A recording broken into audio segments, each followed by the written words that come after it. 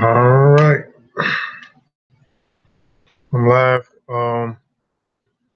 Family, give me a second to get started. I'm finna send a link out for a few links. I'm running kind of behind. Been out shooting ball with my dad, so I'm kind of running behind. Just got to the house. Bear with me for about 5 or 6 minutes, but until then, just check out this music real quick until I invite some people, and I'll get started in about 5 minutes. Broken community. I'm the boy, yeah. I'm still drunk from last night. My vision blurry. My thoughts merge into each other and they form a swirly. I zone into a mode and wonder how I got here. I'm looking for the signs, but nothing's looking quite clear. I heard that I came history. How's my people living in broken communities? How you free a slave that don't know the bondage? How we gonna be free not knowing what a bond is? Give me the goddamn truth. Sick of all the lies, I need the goddamn truth. Yeah, I want the goddamn truth, but there's so many that silence to the goddamn truth. Give me the goddamn truth. Sick of all the lies, I need the goddamn truth. Yeah, I want the goddamn truth, but there's so many that silence to the goddamn truth. I don't went around the world looking for goddamn truth. Started in the club looking for goddamn truth. Grew up in the streets looking for goddamn truth. I looked up to the sky looking for goddamn truth. I done went around the world looking for goddamn truth. Started in the club looking for goddamn truth. Grew up in the streets looking for goddamn truth. Now I look inside of me looking for goddamn truth. I'm still high from last night and I got the munchies. Thoughts zone out. I'm traveling to other countries. Hit the motherland to see the pyramids of Giza. Other connections, just looking at statues with features. That looks just like me, so it just might be that I am the descendant of some kings and queens. Why when I look in their books, I don't see me? Give me the goddamn truth. Sick of all the lies, I need the goddamn truth. Yeah, I want the goddamn truth, but there's so many that silence to the goddamn truth. Yeah, give me the goddamn truth. Sick of all the lies, I need the goddamn truth. Yeah, I want the goddamn truth, but there's so many that silence to the goddamn truth. I done went around the world looking for goddamn truth. Started in the club looking for goddamn truth. Grew up in the streets looking for goddamn truth. I looked up to the sky looking for goddamn truth. I done went around the world looking for goddamn truth. Started in the club looking for goddamn truth. Grew up in the streets looking for goddamn truth. Now I look inside of me looking for goddamn truth. You want answers? I think I'm entitled. You want answers? I want the truth. You can't handle the truth. Why don't you empower yourself? Don't need them and do it yourself. Halfway. Back. You ain't got the answers, man. You ain't got the answers. You ain't got the answers. You ain't got the answers, Sway.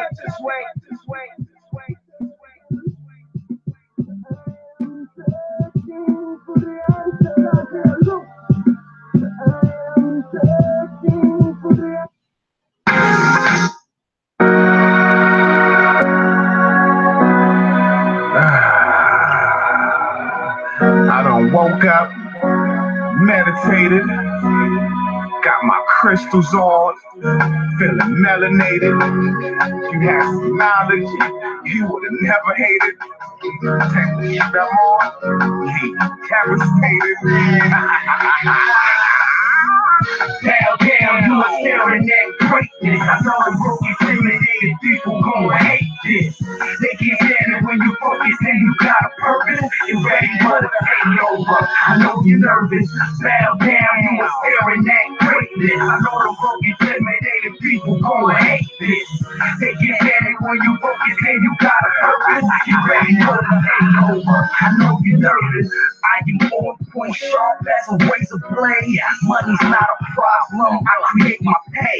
With my mind and my will, I can make a way. While we scared of an economy going down the drain. I am trained to perform at my highest self. That's how I'm able to accumulate all this wealth. In this life, you gotta learn how to move with style. Cause your enemy wanna see you burn or see you melt. I stay focused on my life path and I fast forward to the future where I got cash and now I'm being close at me left and right because of my past. My back, I became serious, I'm a proud dad. I know that I came from a great legacy, so you know what I'm gonna pass down to my seed. This my new shit, a whole different recipe. Oh yeah, you and your wife supremacy. Bow down, you are staring at greatness. I know the broke, intimidated people gon' hate this. They get headed when you focus and you got a purpose. You ready for the ain't over. I know you're nervous. Bow down, you are staring at greatness. I know the broke, intimidated people gon' hate this. They get headed when you focus and you got a purpose. You ready for the ain't over. I know you're nervous. You are staring in the direction of perfection. Get me? And for protection, it's my brain, no Smith and Wesson. Living legend, power in my speech. Who is by the strong as your weakest links. I'm energy in motion, feel me when I'm walking by. I'm true self, truth is, you believe in lies. He down so low, he don't even believe in highs. So I cry, nobody's listening. All the exit to me is pollution. So stop bitching and start a new revolution. My willpower make it rain on a sunny day. And God we trust, yeah, this is what the money say. I'm a calculator, something ain't acting right. I'm getting colors through the numbers and if the math is right. It's King Jim Star, I see you in my afterlife. You will never get the picture, thinking black and white. Bow down, you are staring at greatness. I know the broke, intimidated people gon' hate this. They get headed when you focus and you got a purpose. You ready for the ain't over. I know you're nervous. Bow down, you are staring at greatness. I know the broke, intimidated people gon' hate this. They get headed when you focus and you got a purpose. You ready for the ain't over. I know you're nervous.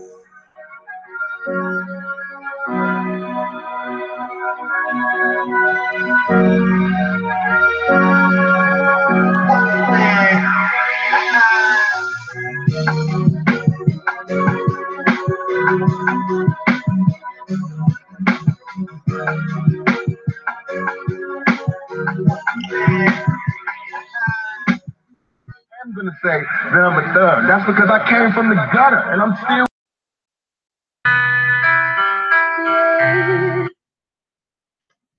All right.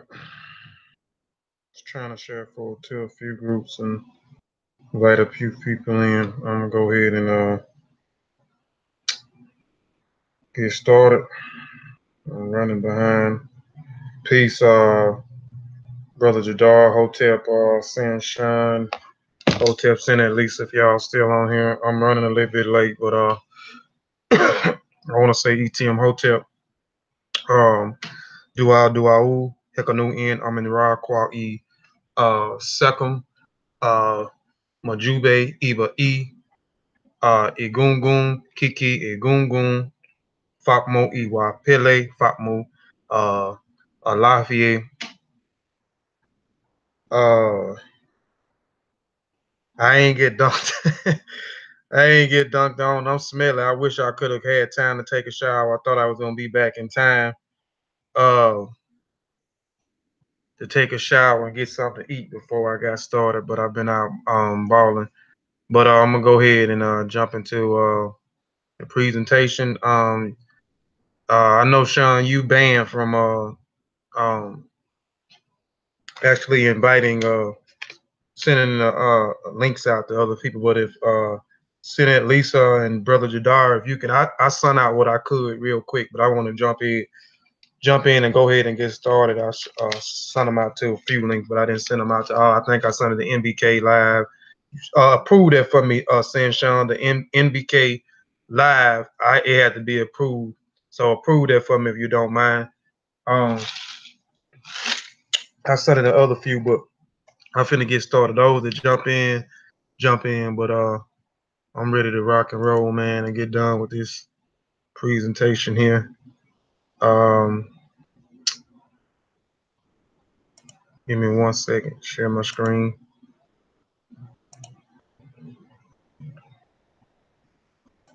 All right. I'll jump right into it.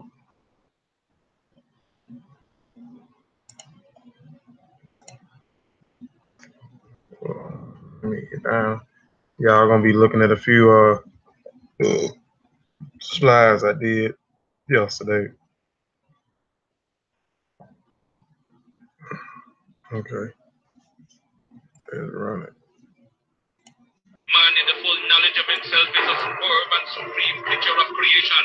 When man becomes possessor of the knowledge of himself, he becomes master of his environment, the captain of his own ship, the director of his own destiny, the accomplisher of his own ends.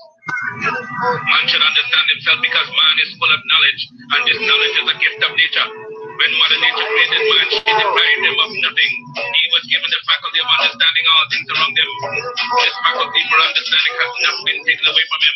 None of his senses have been taken away from him. So there is no excuse for the black man. I'm bridging my team, red, black, and green, queens and kings, salute, now scream, I say, bring Brooklyn on the hit it, I say, I'm ripping my team, red, black, and green, queens and kings, salute, now scream, I say, bring Brooklyn on the hit it, I say,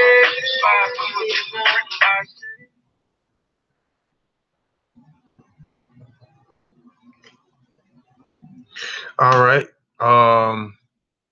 A presentation today is Amistad, Revolt, and the Fearless Sengbe Pieh presentation. This is part 2. Last night I did part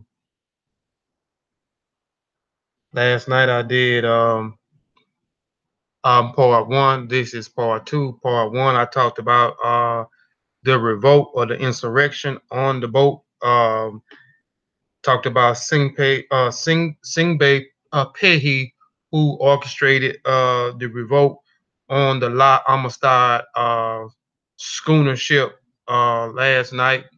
Talked about the abolish movement, those who started the Amistad committee, who came in defense of these 53 Africans, West Africans that was kidnapped from Sierra Leone and took into La Copombo, and then boarded the ship of La Amistad onto Puerto Rico principles who these Africans revolted against, went on a zigzag shore, supposed to have been on shore for 3 days, but the trip ended up to be 3 months, and they ended up in New York City in Long Island, and the ship was taken over by the USS Washington by Lieutenant Commander Jotney, and Judge Johnson aborted the ship and uh, set up a court date where examined the Amistad, set up a court date, and were charging the Africans with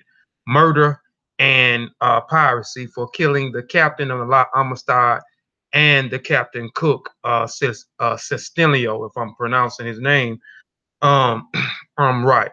So I may be missing a few things, but if you missed the presentation, go back and check out the presentation.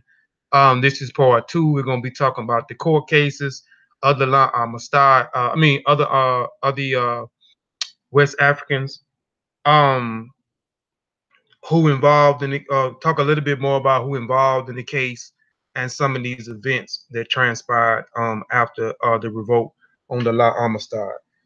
Peace, Sherman Latain, if I'm saying your name right. Peace, peace.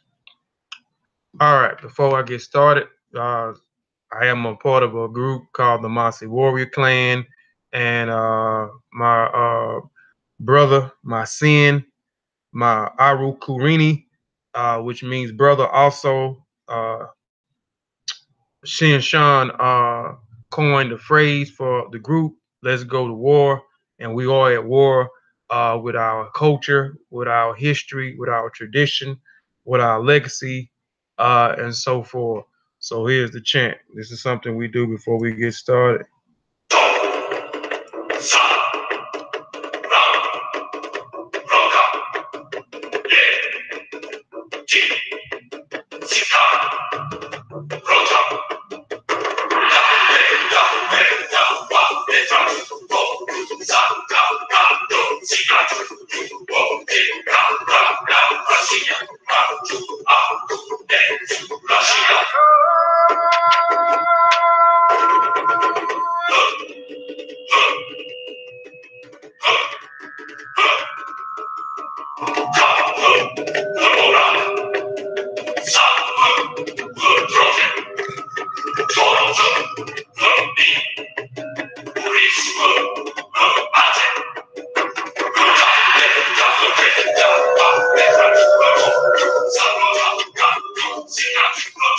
All right, so let's go to war.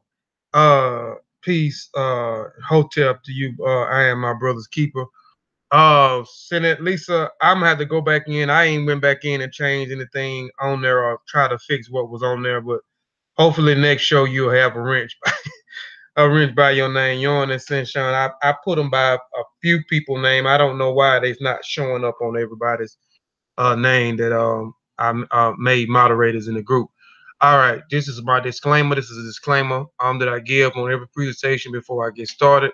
It says I am not a teacher, but merely a student sharing information, and that information provided is for the educational purpose only. And if you are in doubt, do the research or have it verified by someone qualified. I reserve the right to change the focus of this presentation to shut down, sell, or exchange the terms of the use at my own discretion. All trademark, design rights, copyrights, residues, names, mottos, logos, avatars, the sigmas, and marks used or cited by this website are the property of these respective owners. I reserve the right to add information as it comes available and or adapt changes to improve information as it comes available in the future. Inputs wanted, changes, additions, deletions, or encouraged. This is my saying. As I learn, we all learn. I believe that if we attain any type of knowledge or information, we should pass it down to our families, to our friends, to our loved ones, to our neighbors, to people in our society, people in our community, and so forth. I think this is the only way we'll be able to go with passing down, learning and passing down information. So as I learn, we all learn. All right. This is the first trial. As I showed you back, I'll go back a little bit further from the last presentation. I showed you the three judges. So these are the three judges. This is from the last presentation that I did on yesterday. This is part one.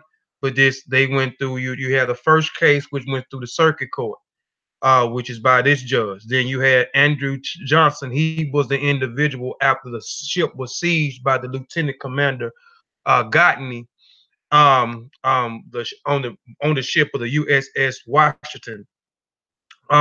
He came aboard the La Amistad, examined uh what was on the boat, and uh took the testimony of Montez and Ruins, who was the Spaniards who illegally purchased these 53 Africans. But going back, if you looked at the presentation from yesterday, 2 of the West Africans were killed after they revolted on the La Amistad ship. So 2 was killed by the captain um, doing the insurrection of the West Africans taking over the ship. And then due to them supposed to have been a 3-day trip going to Puerto Rico Princess, after they took over the ship, they set sail. Um, Sengbe Pieh told Montez to turn the ship around and head east. The sun rises in the east, so he wanted the ship to go in the east, back in the other direction. They wanted to go home, but at nighttime, Montez would trick them and would turn the ship around. So I showed you a map and I showed you this zigzag pattern that they took on the Atlantic Ocean, which supposed to have been a 3-day trip turned into a 2-month trip, and then they ended up in the United States of America in New York and Long Island. And within the 2-month trip, they had enough food. They didn't have enough food for 2 months because again they was on supposed to have been a 3-day trip. So 10 other Africans died while on a ship for starvation and thirst. So you got 2 that was killed, 10 that died from starvation and thirst by the time that they made it to the Americas. And then later on, we're going to find out in this presentation we had several others that died because after Andrew Johnson aborted the ship, he had those Africans arrested and put in jail and to be tried by the government of the United States. So he set up a court date. The first trial will go through the circuit court. So certain things happen in the circuit court, and then they had to go to the district court. So when they got to the district court, they seen Andrew T. Johnson, and then something happened in the district court. Then they had to go to the Supreme Court. So this is this Joseph Story, who was the judge that presided over the third court case. I showed you these are some of the sketchings from William H. Townsend that I showed in the last presentation. If you didn't look at it, uh, so I showed you some sketchings. I mentioned him briefly. Fuli, who is also from Mende, Kale, who also is from Mende, which is in Sierra Leone. They are a part of the Mende people. And this young individual was very vital, um, and very knowledgeable, and caught on quick to English, and interpreting things real quick. Um, Here I talked about Marquise real quick. She is one of the three girls that was bought by Montez. Montez bought four children. He bought Kale, which was the one boy, and he bought three girls. He bought four and all for $1,300. And then you had Montez, who bought 49 Africans for $450 a piece. So these are some a majority of the people that was on the lot Amistad, just reiterating some things in the presentation. Um, um, were Mende people. You had some people that was outside, I mean, that was in the surrounding areas of Sierra Leone and Liberia, who were not Mende people, the Kono people. You had and it was another group of people that was on the board, but majority of overall the people that was on the board was Mende people. And the few that was from another ethnic group in Sierra Leone and Liberia was also had to learn Mende while they was on the ship, which it didn't take too long. And then the presentation that I'm going to do here on the Mossy Warrior channel the next week or so, uh, and I don't really have a title for it yet, but it's dealing with the Gala people in Sierra Leone and Liberia, and also in Angola, which is in Central Africa. These people, and I talked about it on the Bundo/Sandy Society, where I mentioned the Kissy people, the Kono people, the Gala people, the Basa people, the Mende people. A lot of these people was in Sierra Leone and Liberia, and a lot of these people integrated their cultures and tradition and became one group of people, which I'll touch on that presentation that I do in the next week or so. So here are some more of the sketchings that the brother did. This was a guy here that was second in charge of Sengbe Pieh, who we know who led the revolt, who broke free uh, by uprooting a nail and actually freeing himself with the nail, uh, and unshackling himself, and then unshackling the 53 Africans that was on the La Amistad, and then they uh, revolted on this slave ship. A few more. So let's get on back into the presentation. So here is the first trial, which would take place in the circuit court. So the first trial in September the 14th. In September the 14th, all of the prisoners, excepted one who was too ill to travel, were removed from New Haven to Hartford, the captain of Connecticut, where the trial opened in September the 17th. With Judge Smith Thompson, the individual, the first judge that I showed you, that presiding in the circuit court. uh, Presiding after 3 days of legal battling, the judge rendered his opinion. The circuit court had no jurisdiction over the charges of murder and piracy. So again, just reiterating, if you didn't look at the first presentation, the Africans was charged with murder and piracy because they killed Pharaoh, who was the captain who owned the La Amistad, the schooner ship. I even talked about the schooner ship. The Dutch used the schooner ship in the 16 and 1700s, and then Pharaoh bought the La Amistad, the schooner ship, from the United States of America. We know in the 18th century, the United States uh, advanced the schooner ship, and they started back. It was very vital Great Britain used the schooner ship um, um, also. So I talked about that a little bit. Um, Also, I'm missing something. Oh, Montez and Ruins, just reiterating. I talked about in the first presentation the Anglo-Spanish Treaty of 1817 and 1833. So, and slavery was not abolished, but in 1817 or earlier than that, 1807, Great British abolished trafficking slaves across the Atlantic Ocean. 1817, they set up a treaty with Spain. Then later on, a treaty with Portuguese, a treaty with the Dutch, and a treaty with the United States of America. So they abolishing kidnapping slaves or kidnapping our ancestors from West Africa and trafficking them across the Atlantic Ocean to these to different places. So they broke the treaty. So they set up these fraudulent birth certificates and these fraudulent passports because they knew that they was breaking the law. But they had another hand, there was another guy who was in the pot, another guy from the United States that we're going to talk about who came to who was also supposed to have been over to oversee that none of these things was going to happen because they had a treaty with the United States. The United States abolished trafficking uh uh our ancestors across the Atlantic Ocean, kidnapping them and trafficking them across the Atlantic Ocean as well. So we're going to talk about this guy who had his hand in the pot, also who knew some of these things was going on and was not supposed to have been letting these things happen. Just reiterating a few things. All right. All right. The circuit court had no jurisdiction over the charges of murder and piracy, since alleged crimes were committed on the Spanish ship and the Spanish waters. The various property claims, including Ruins and Montez claim to the African slaves, should be decided in the district court, and writ of a habeas corpus for the release of the small girls was rejected. So we know that Ruins, he purchased 49 slaves, including Sengbe Pieh.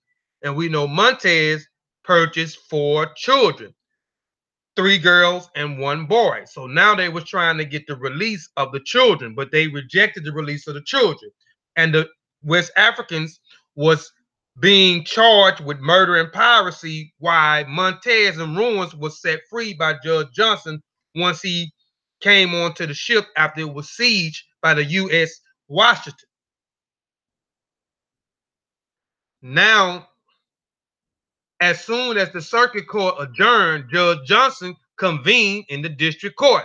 So now they went from the district court because Judge Joseph Smith did not want was actually saying something about the legal battle. His opinion, it shouldn't have been in the circuit court. They didn't have no jurisdiction or whatever, so he turned it over to the district court. So once he turned it over to the district court, who will be the judge will be Andrew T. Johnson. As soon as the circuit court adjourned, Judge Johnson convened a district court in the same room. He decreed that the property claims needed more investigation, but the captives could be released on bail based on their appraised values as the slaves on the Cuban market. The defense lawyer rejected the bail formula, which implied that the Amistad Africans were slaves and the captains were returned to prison. So they was trying to get bail for them, but they were still the judge needed more evidence to render if these Africans were kidnapped illegally or they was born on a plantation and Montez and Ruins was taking them to another place. So they was trying to get everything together to see was these guys actually kidnapped or they was actually born on a plantation by the guys that purchased them. J.W. Gibbs, a professor of theology, a sacred literature at Yale Divinity School, and a lot of these individuals that I'm talking about, again, they went to Yale for like I said, most of the you'll see these so-called scholars and intellectuals and so forth. go to Oxford or Cambridge. But here I'm seeing Yale a whole lot with a lot of individuals that's involved in the Amistad case. Uh, Took great interest in the Amistad case. He learned to count from 1 to 10 in Mende, and armed with his new knowledge, proceeded to the New York docks, counting to every African sailor he met. So this is a professor here. He was also hired by the Amistad Committee. You had Tabin, you had Leviticus, and a reverend and a white preacher. I can't remember his name at the time, but those was the abolitionists who actually started the Amistad Committee. They came in the offense to help these Africans who were over here, who was being charged with murder and piracy. So they wanted to get the perspective or build the case from the Africans' own words, but the Africans could not speak English.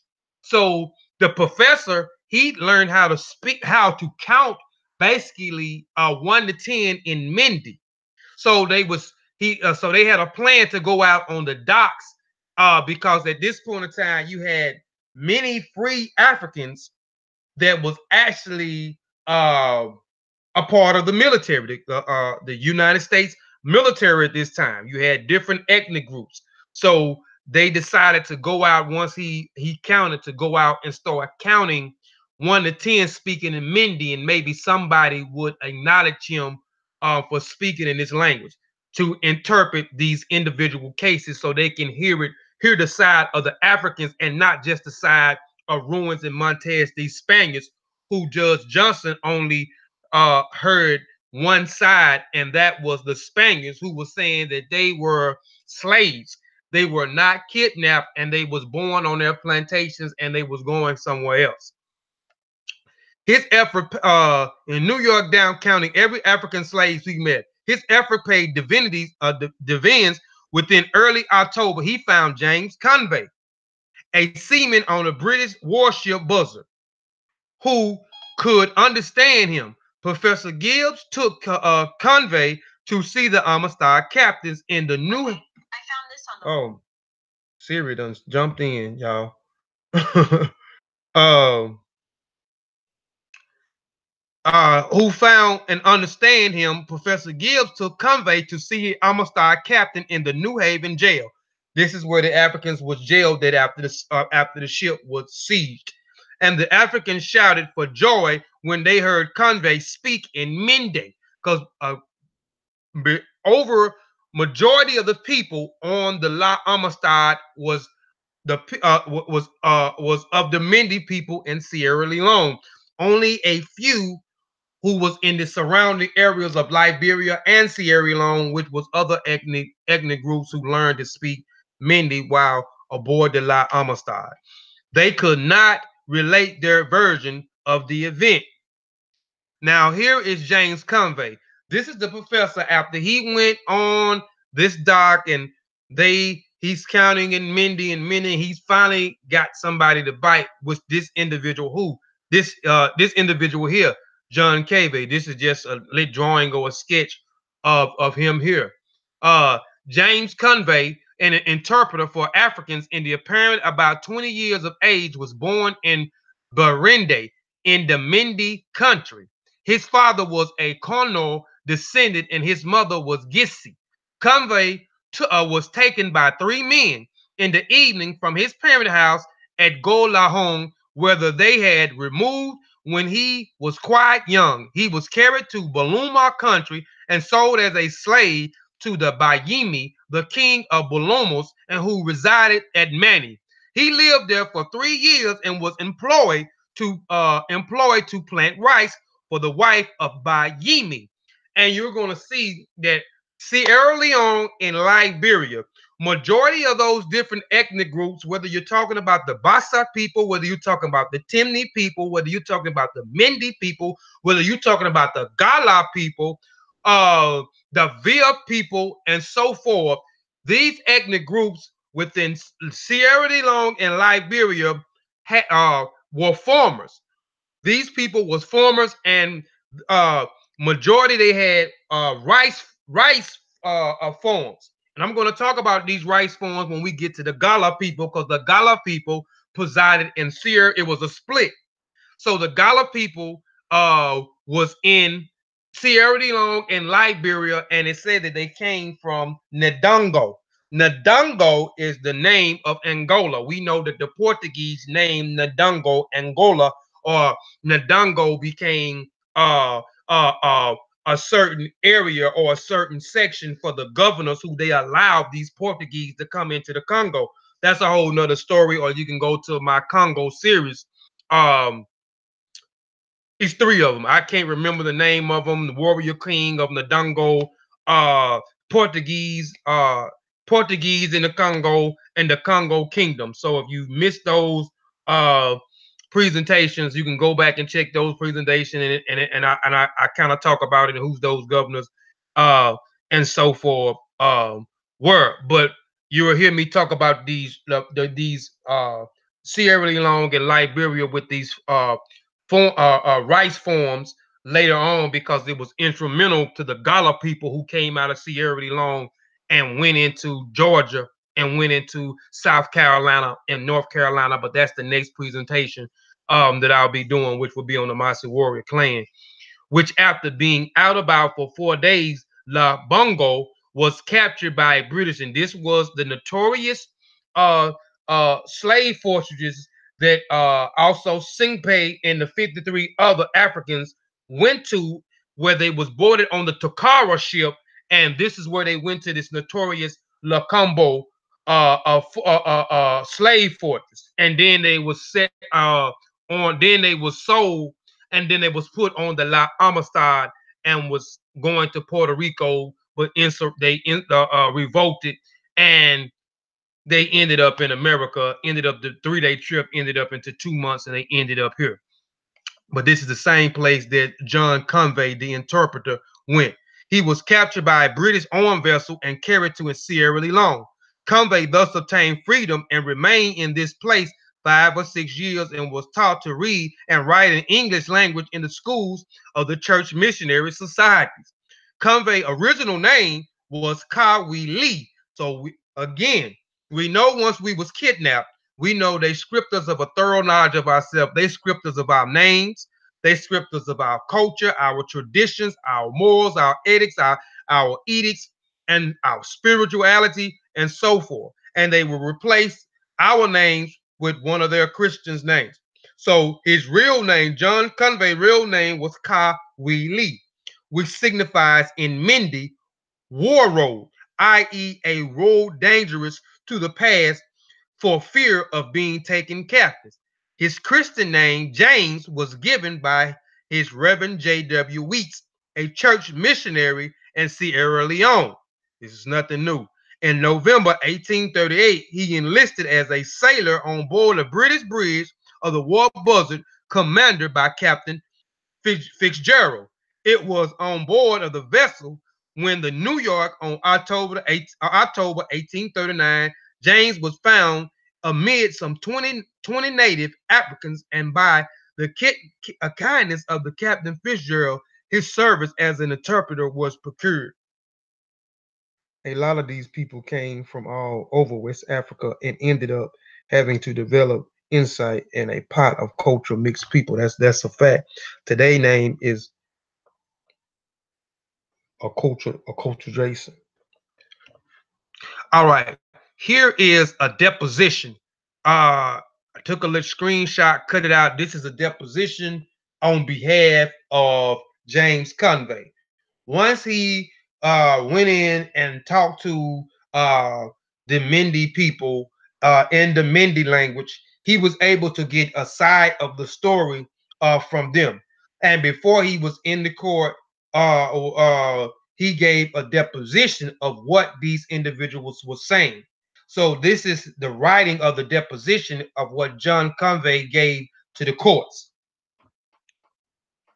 All right. This here is an article of the Spaniards' ruins in Montes description, an article prepared by the Emancipator concerning the action of John B. Burroughs, who was the counsel of George Ruiz, who purchased 48 slaves plus Sengbe Pieh, which made 49, and Pedro Montes, who purchased 4 African children, 3 girls and 1 boy, in the chambers of Judge Elinkis of the New York Courts of Common Pleas. So here is this article here from Ruins and what's the name from the council pleading to the courts that these Africans need to be tried uh, in in Spain.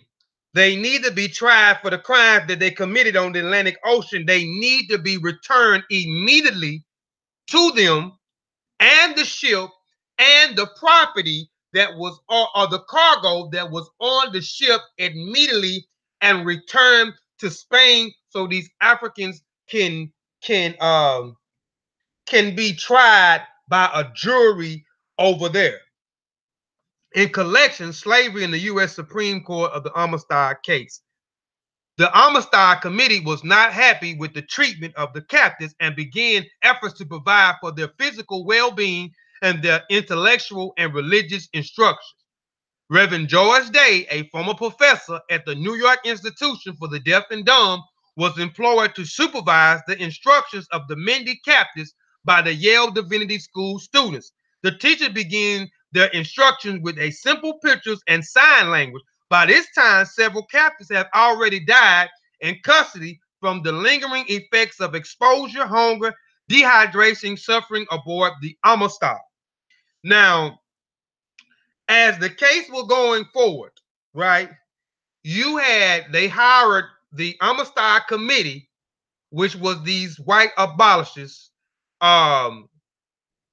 They brung in a Professor Gibbs, and Professor Gibbs learned how to speak Mende, count to Mende from 1 to 10, went aboard the docks where the sailors was and was counting 1 to 10 in Mende, trying to see if he would catch the attention of somebody. And later on, he caught the attention of John Convey, who became the interpreter and also presented a deposition screenshot that I showed you, the deposition to the courts.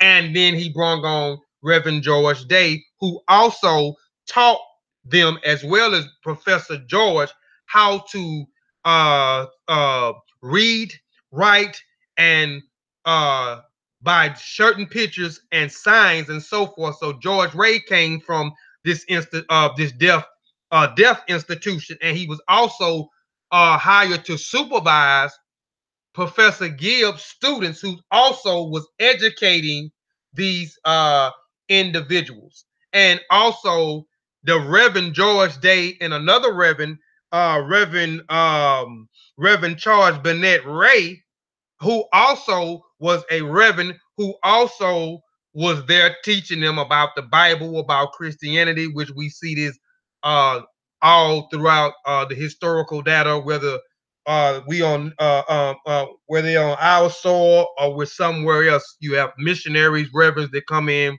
try to eradicate the identity and say, hey, your way is not the way, and our way is the way. So they begin to convert or Christianize these individuals while they are in the United States. So you had Reverend George, who also taught them how to do sign language, more sign language, understand through pictures, as well as Reverend Charles Bennett Ray, who also taught them the Bible, as well as they got John Convey, Mende, who became the interpreter.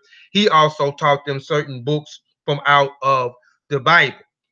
So you can see them converting them as well as educating them. Depending on the Spaniard governor, the Spanish governor had put forward a certain demand to the United States even before the Hartford trial. The Spanish minister de la Barca wrote to the Secretary of the State, John Forsyth, a former minister of Spain and known to defend the Negro slavery, and that when the Amistad was rescued, she should have been free to return to Cuba so that the Africans on board could have been tried by the proper tribunal. So now you had the counselor or the lawyers from Montes and Ruins, who also I showed you their position that they put forth to the court, demanding that these Africans, the slave ships and the cargo, be returned to them, and they be returned to Spain for legal actions, and the Africans be tried for murder and piracy there. But all along, we know that Montez and Ruins broke the Anglo, which is nothing new, broke the Anglo Spaniard Treaty of 1817 and 1835, which was they abolished, not abolishing slavery, but they was abolishing trafficking slaves across the Atlantic Ocean. Kidnapping and trafficking them across the Atlantic Ocean was abolished. So they had broke the law there, which they had broke the law in humoral law anyway by kidnapping humans, working them, treating them as livestock, and so forth.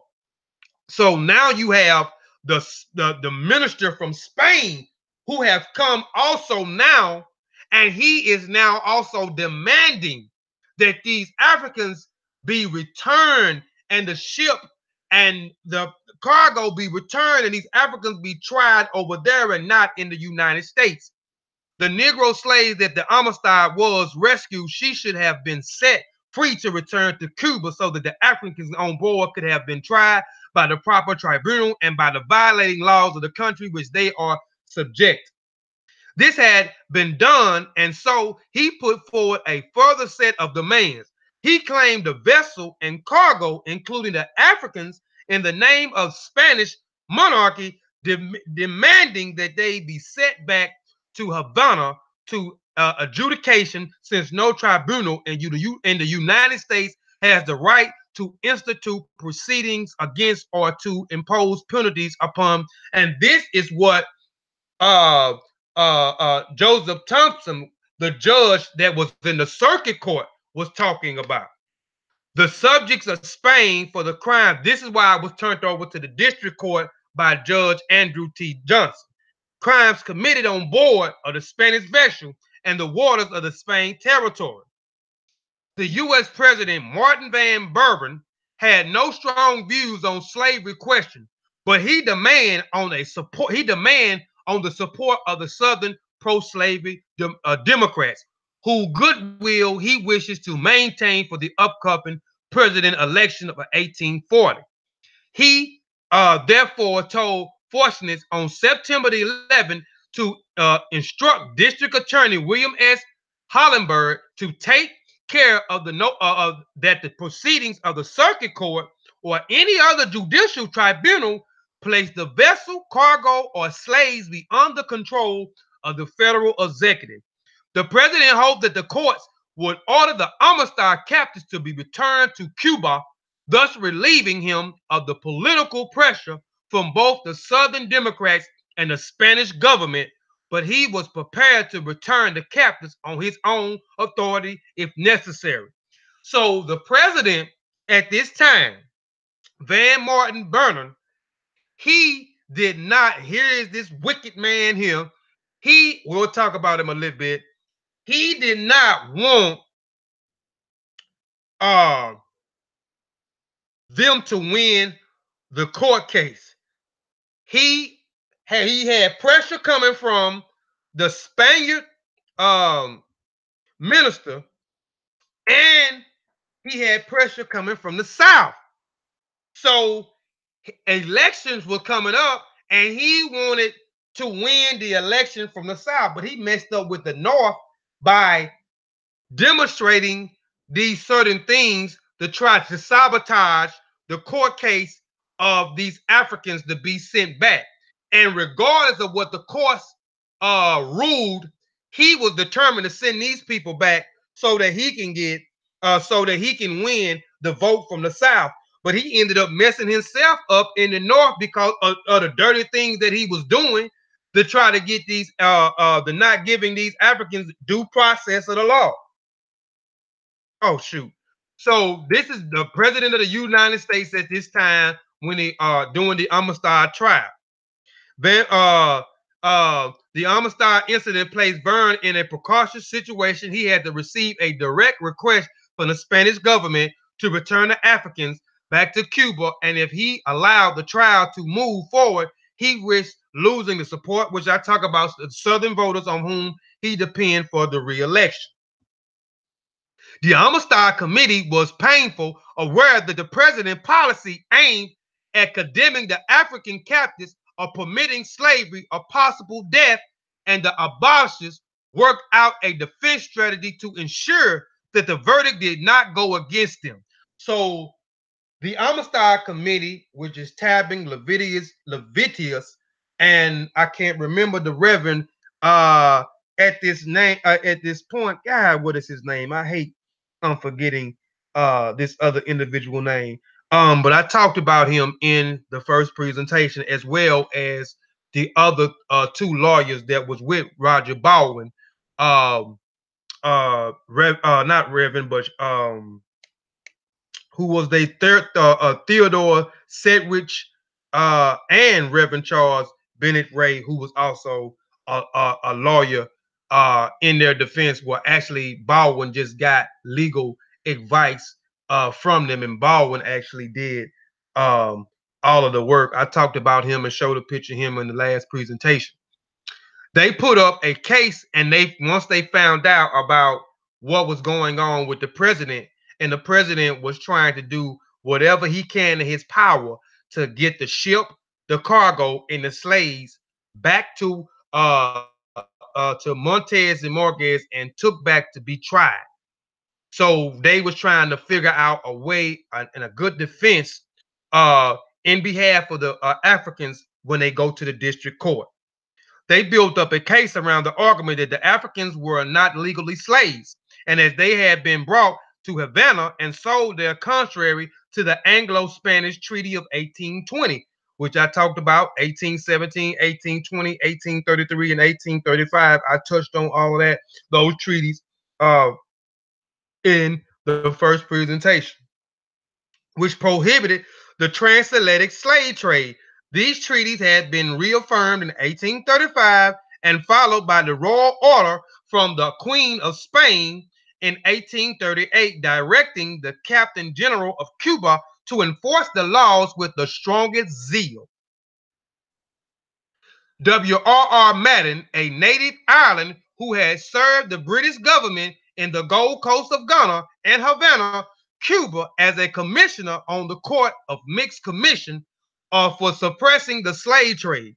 Okay, this individual here also gonna throw a monkey wrench in the game, because now you got the president trying to is under the pressure because re-election is coming over, so he don't want to lose the vote from the South, and he has pressure coming down from Montez and Ruin's lawyer demanding the ship, the cargo, the property back.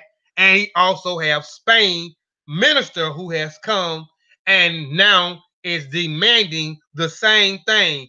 The kidnap victims, the La Amistad ship, the cargo to be returned, and these Africans be tried for murder and piracy. But this individual, he's gonna throw a monkey wrench and also help Louis Tivey, who is the leader of the Amistad Committee, who the Amistad Committee became the American Missionary Society later on, and they set up a lot of missionary schools in Liberia and Sierra Leone after this case was over with. But we'll talk about that a little bit later in the presentation. So Dr. Madden came to New York in November, and he met with Louis Tivey. Remember, he is the leader of the Amistad Committee. He is an abolitionist, right? He wanted to see the captains at New Haven and proceeded to Hartford to give evidence at the trial. Since the trial had been deferred, he had, because there was something going on with another person that was supposed to be involved in the case. I think he got sick, and they had to defer the trial to a later date. He had to give testimony to Judge Johnson in his chambers. Excuse me. So he gave a testimony to Judge Johnson in his chambers, and then he gave a testimony once they resided back in the second court case, which will be in the district court. They went in the circuit court first by Judge Joseph Thompson, and then they are going into the second court case, which is presided by Andrew T. Johnson, who is in the district court. So he's going to give his testimony. So we're going to talk about what his testimony was, and it also helped their case.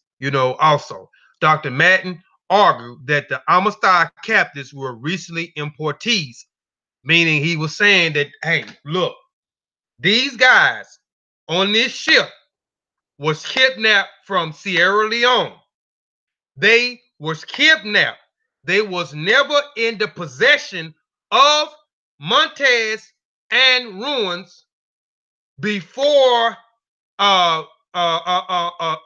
doing the treaty, the Anglo Spanish treaty, the treaty between Great Britain, the treaty against Spain, Portuguese, the Dutch, and the United States.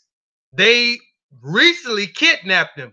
So these Spaniards are breaking the law on the license for transporting them for Havana, the Portuguese princes. They had been entered as Ladinos, i.e. slaves brought to Cuba before 1820. But Mende pointed out that these types of fraudulence was common practice in Cuba, and that Ruins and Montez papers of ownerships were not legally valid. So they orchestrated these birth certificates for these Africans, these 53 Africans that was aboard the La Amistad. And remember, once they got over here, they changed Sengbe Pieh name real quick, this Joseph Sengbe, on the birth certificate, to try to make it that, okay, we named him, he was already born on our plantation, and so forth. So he's telling them that they had just been recently kidnapped and these guys breaking the law, and it was nothing new to create fraudulent paperwork about the time Ruins and Montez was arrested. This time they was arrested in New York and charged as assault, kidnapping, and false imprisonment brought against them. Because in the beginning, once the ship was seized by the U.S. Washington by the Lieutenant Commander Godney, and he got a hold of the district attorney and so forth, and they got Judge Johnson, Andrew T. Johnson, to aboard the La Amistad to examine the ship and to get the testimony from Ruins and Montez, who was the Spaniards who bought them. He let them free, and he charged the 53 Africans. Well, at the time it wasn't 53 because again 2 was killed during the insurrection, and then 10 died aboard the ship through starvation because they supposed to have been going to Puerto Rico Princess, which was supposed to last 3 days. Only they was there on the Atlantic Ocean for 2 months. Hotep Ampu Ma'at, appreciate you joining. So now they are being arrested after the testimony of R.R. Madden. All right. Now Twist, this individual here, Nicholas Philip Twist.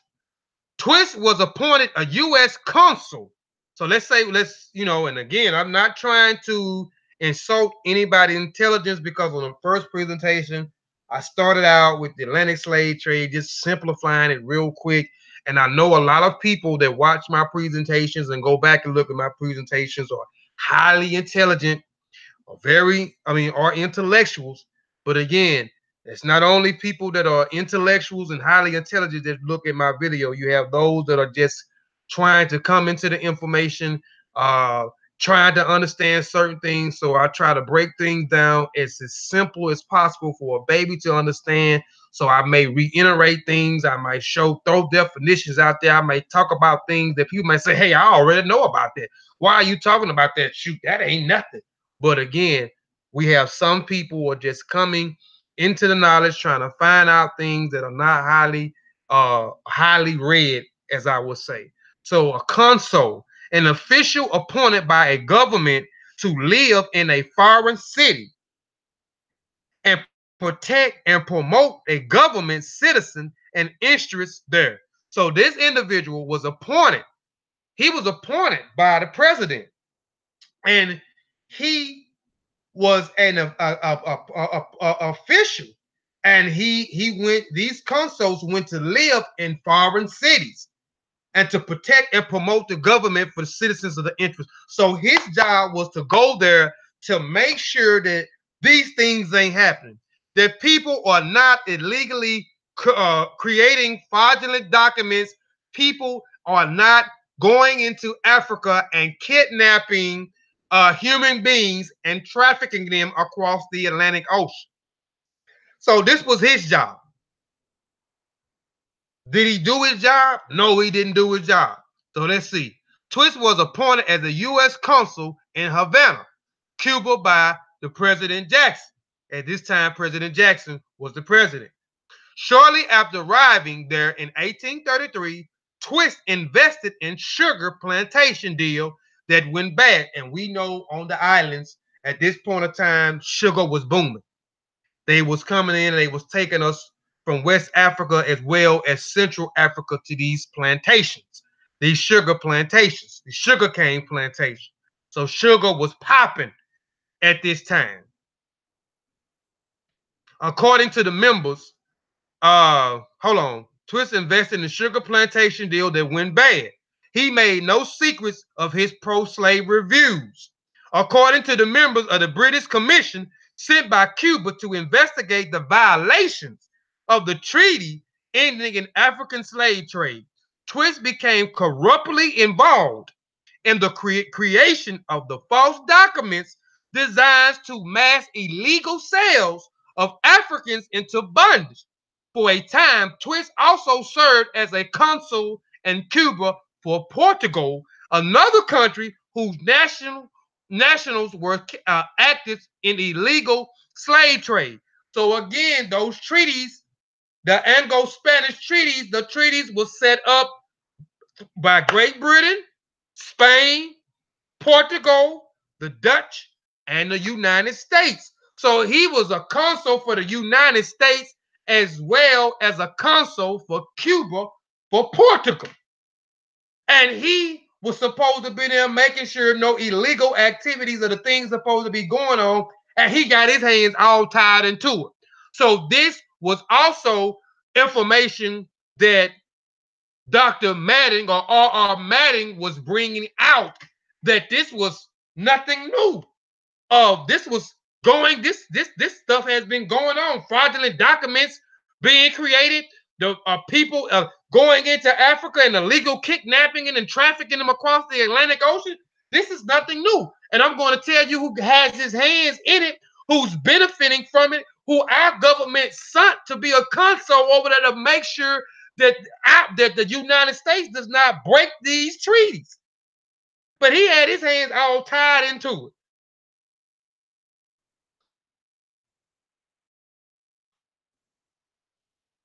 All right. All right. Now we're into the second trial.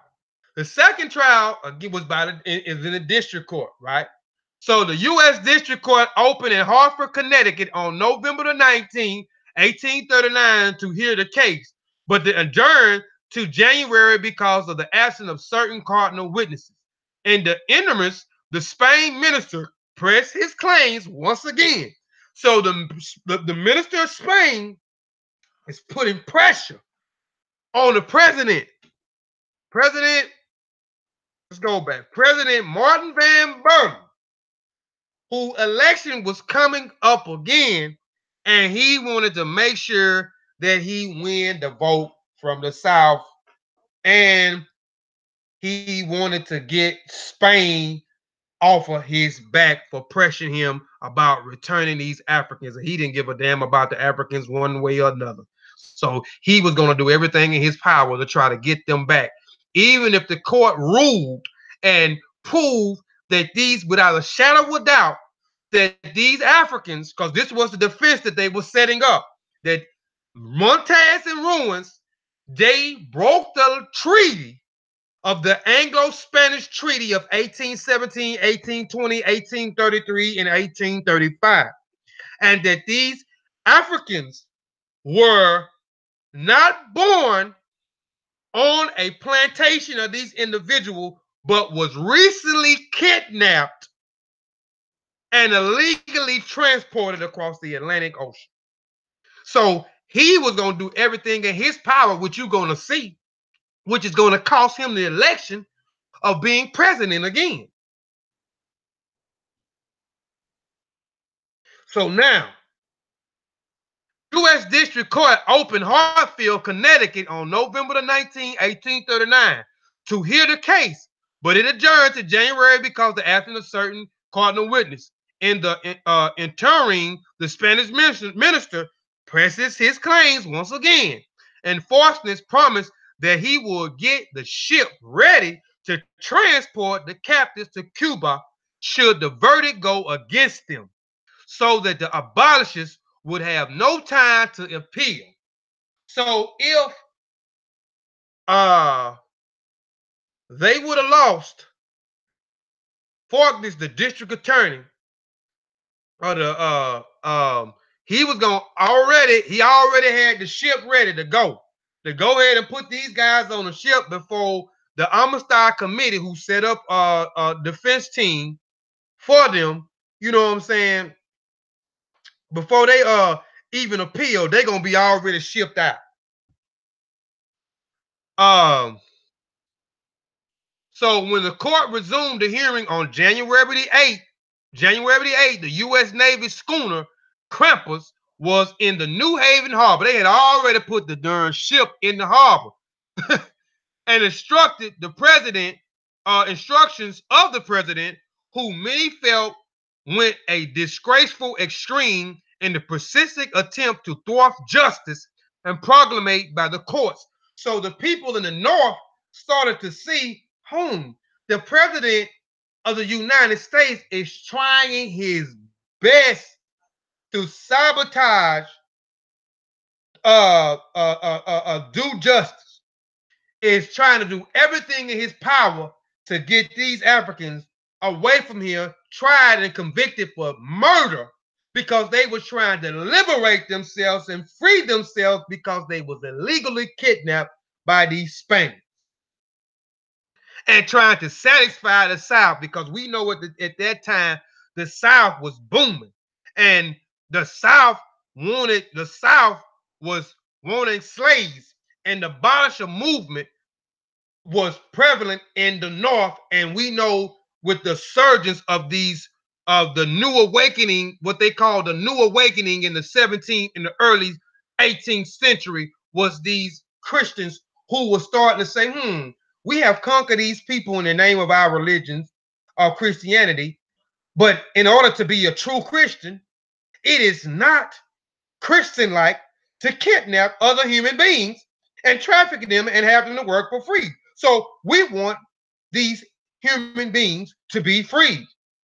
We don't want slavery. Slavery is wrong. It's not Christian-like. But throughout the 14th, 15th, 16th, and 17th century, it was normal behavior. It was business as usual to conquer, rape, pillage, destroy, break the people of natural resources, and convert them to Christianity. The Portuguese told you this. I showed you with documentations and even them coming out of their mouth. If you go back and look at my Portuguese in the Congo presentation. So now the three defense counsel urging the president not to have the case decided outside the courts in the recession of the cabinets, where these unfriended men can have no counsel and can produce no proof. So they're seeing that if they shift back, the abolitionists movement, particularly the three, Lewis Tavern, Leviticus, and the other brothers still escaping my mind at this point. I talked about them in the other presentation. In the first presentation, they set up the committees and actually raised money to get attorneys to fight on their behalf. But they starting to see now that the people in the north, that the president is trying to ship these Africans back where they will have no type of legal defense at all, and do not go through a due and thorough process of the law to be proven innocent or guilty and have their side of the story told. Abolishers stood, so they knew what the president was trying to do with it. Even if they was proven to be innocent, the president still was going to ship them off. So the abolition movement, in fear of the president not even gonna wait, because they already they got the U.S. Navy schooner ship called the Crampers already set up at the New Haven Harbor. So they were scared that before the court case on January the 8th, because it was deferred, right, to January the 8th, that the president was gonna go in, have people to go in and already just go in and take the Africans out and go ahead and send them back to Cuba without even being tried. So the abolishers stood watch and shift over the New Haven jails.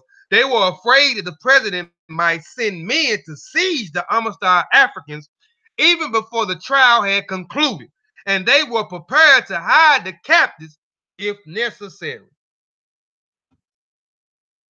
Second trial. On January the 13th, 1840, Judge Johnson finally rendered his verdict. The Amistad captains have been kidnapped and sold into slavery in violation of the Spanish law. They were legally free. He said they were legally free and should therefore be transported back to Africa, whence they had been taken against their will. During the trial, Sengbe Pieh had made a favorable impression by giving detailed testimony through the interpreter, showing how he and his fellow Africans were kidnapped, bound, and mistreated. Emotions overcame him at the one point, and Sengbe Pieh rose and shouted in English. So I want to show this little clip. And this is from the movie. I took it from the movie. I do see that the cargo weight changed. They reduced the poundage. And this is one of the attorneys that is talking to the Dr. Memmer, who's giving his testimony about the legal kidnapping.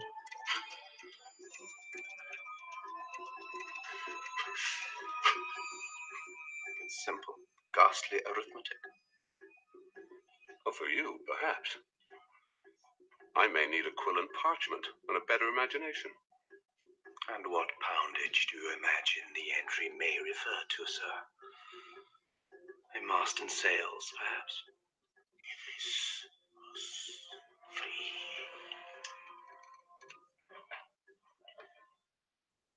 Give us free. Give us free.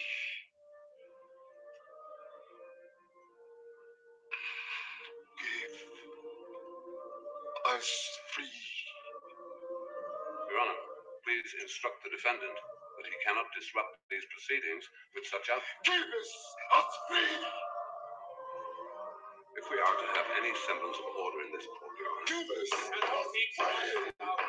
Give us free. Crying out, give us free, or anything else. Give us free.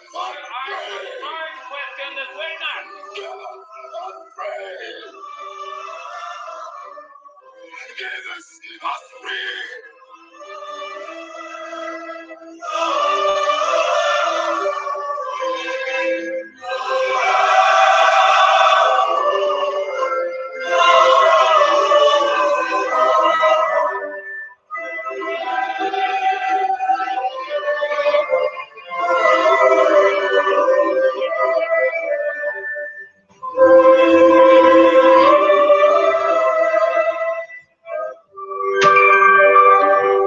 And that was the emotions that he got so emotional. And take in mind, through the whole process, you had Sherman Booth, who also taught them while they was in jail a guy named Sherman Booth. You had George Davis, who also taught them, and the Professor Gibbs, who also taught them sign language and how to speak in English, because earlier they only spoke Mende. So he got so emotional. He said, "Give us free, give us free." I like that, but he said, "Give us free." So he got so emotional. So I just wanted to show that clip, and it's called the Amistad Empu Ma'at Ra. If you want the movie, let me know and I'll shoot it to you if you want the movie. And yeah, if you want the movie, just and I'll shoot it to you if you want the full movie. It was a good movie. It's you're not gonna get all the information that I gave in part one and in this part two. It doesn't go in full detail. It goes in some of the information, but it doesn't go in full detail. So I'm giving full detail of a lot of things that the movie didn't even talk about, but some things that the movie talked about as well. And it was a good movie. My first time seeing it was last week. I looked at it last week. I was through with my presentation by the time I looked at it. So it was good. So here is a letter here from, so okay, well, let's go back. So, and they was tried in the circuit court, right? Then it moved to the district court. So you had Joseph Thompson that was over the circuit court. It moved to the district court up under Andrew T. Johnson. And then there was no evidence to prove that Montez and Ruins did not that the slaves were actually owned by them uh, before the treaties were set sail. So there was no proof established that these were slaves and not kidnapped. So it was proven that they was kidnapped. They was kidnapped victims. They were not slaves already owned by these individuals before these treaties was put up.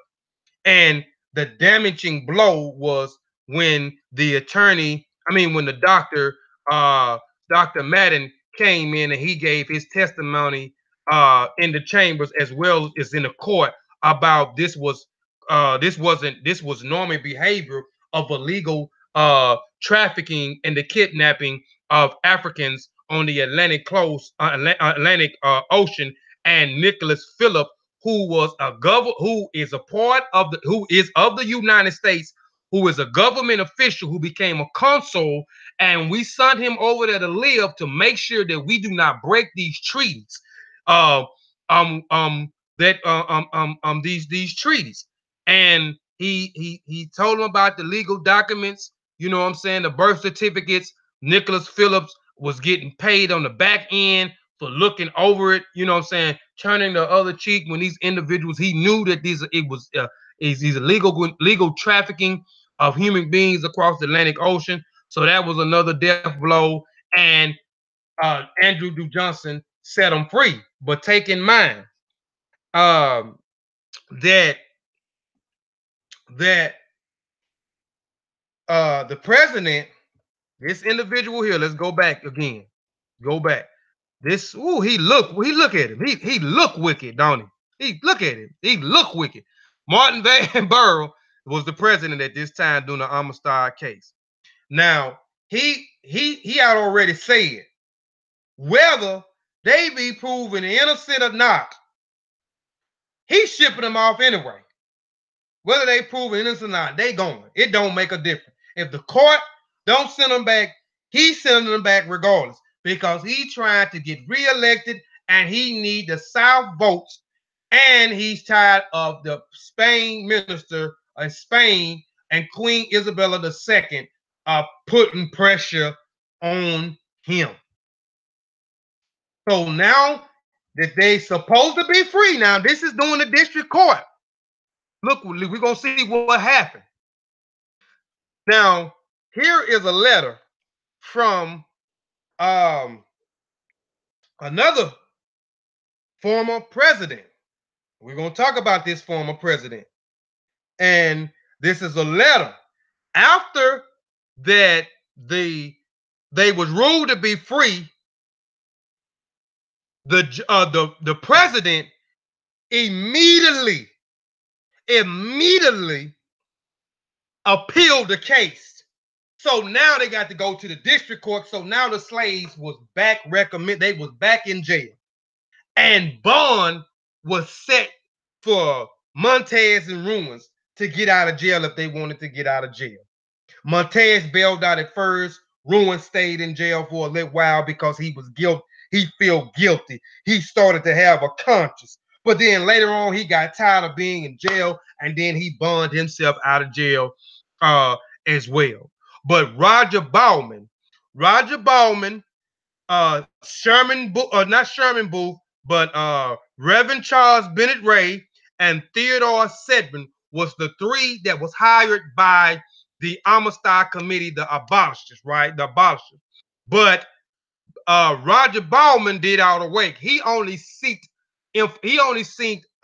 information and counsel from Theodore Sedgwick and Reverend Charles Bennett Ray, who was a lawyer, but he was there in the defense, and he was the one who got to know these Africans. He was the one who went and who visited him. He is the one who established a relationship with Sengbe Pieh, who was the leader of these Africans, because they looked at him as a leader because of what happened when he was in Sierra Leone. When he killed this wild beast, he was already looked at as the highest esteem, and then he was the one who set the insurrection of the revolt out by freeing his fellow Africans and then talking them to revolt against these Spaniards on the La Amistad boat. And even when the U.S. Washington captured them up under Lieutenant Commander Godney, and he jumped overboard. And I talked about this in the first presentation, and they retrieved him out of the water. When he got out of the water, he assembled all of the Africans, and he told them that we need to fight right now again for our freedom, because they sieging a ship. And when the people on the U.S. Washington seen how much power Sengbe Pieh had over them, they put him on the U.S. Washington ship, but they let him stay on the board while he watched the La Amistad, as they told the La Amistad in. But now, in order to win the case, this was a high-profile case, so they needed a high-profile individual to reside over the case. So they went after a lawyer. We're going to talk about who this lawyer is. And Baldwin had already been seeking advice from this former president and former lawyer, but he did not want to help in the case. But eventually he started, telling Baldwin and giving him advice for as you need to get the story from the Africans themselves. He was the one that actually gave them the information to build the defense, to get an interpreter, which was John Convey, who interpreted and also gave a deposition to the courts in behalf of the Africans and so forth. And then they wanted him to reside over it, help Roger Bowman in this high-profile case in the Supreme Court. So Baldwin wrote a letter to this president, and we're going to talk about this president in a minute. And this is the letter that the ex-president, is actually writing back to Roger Baldwin, who presided over the Africans' legal case. And man, it's some chicken scratch. You know what I'm saying? I tried to Hotep Kwame, brother Kwame. So I tried to blow it up as much as possible to read it. It was a little blurry if I blew it up anymore. And it's some chicken scratch. But I'm trying to provide as much primary documentation to bag up some things that I'm saying. And this is some chicken scratch here. And he's writing, and now he's saying, and basically in a letter, that he will help preside over the case to free the Africans. And he wanted to meet with Sengbe Pieh because he heard so much about this leader who influenced these Africans to revolt on the La Amistad and even try to fight to their death once the ship was seized by the U.S. Washington and so forth. And Sengbe Pieh was very smart, and he admired him for being smart because of the questions that he kept sending back before actually this ex-president slash lawyer who hadn't practiced law in over 30 years. So this specifically what this letter is talking about. This was in 1840 because it took 2 years in order for them to actually get back to Sierra Leone. They was captured in 1839, and then they was and well, I'm not going to spoil it. Let's get back into it. President Van Burden, which we knew that he said he's tired of being pressured by the Spanish minister. He was tired of being pressured by the council of the Spaniard Montez, and who purchased four African children, 3 girls and 1 boy. And we're going to talk about the 3 girls. And we're going to talk about Kale, which is the boy, a little bit, because the movie don't talk too much about that.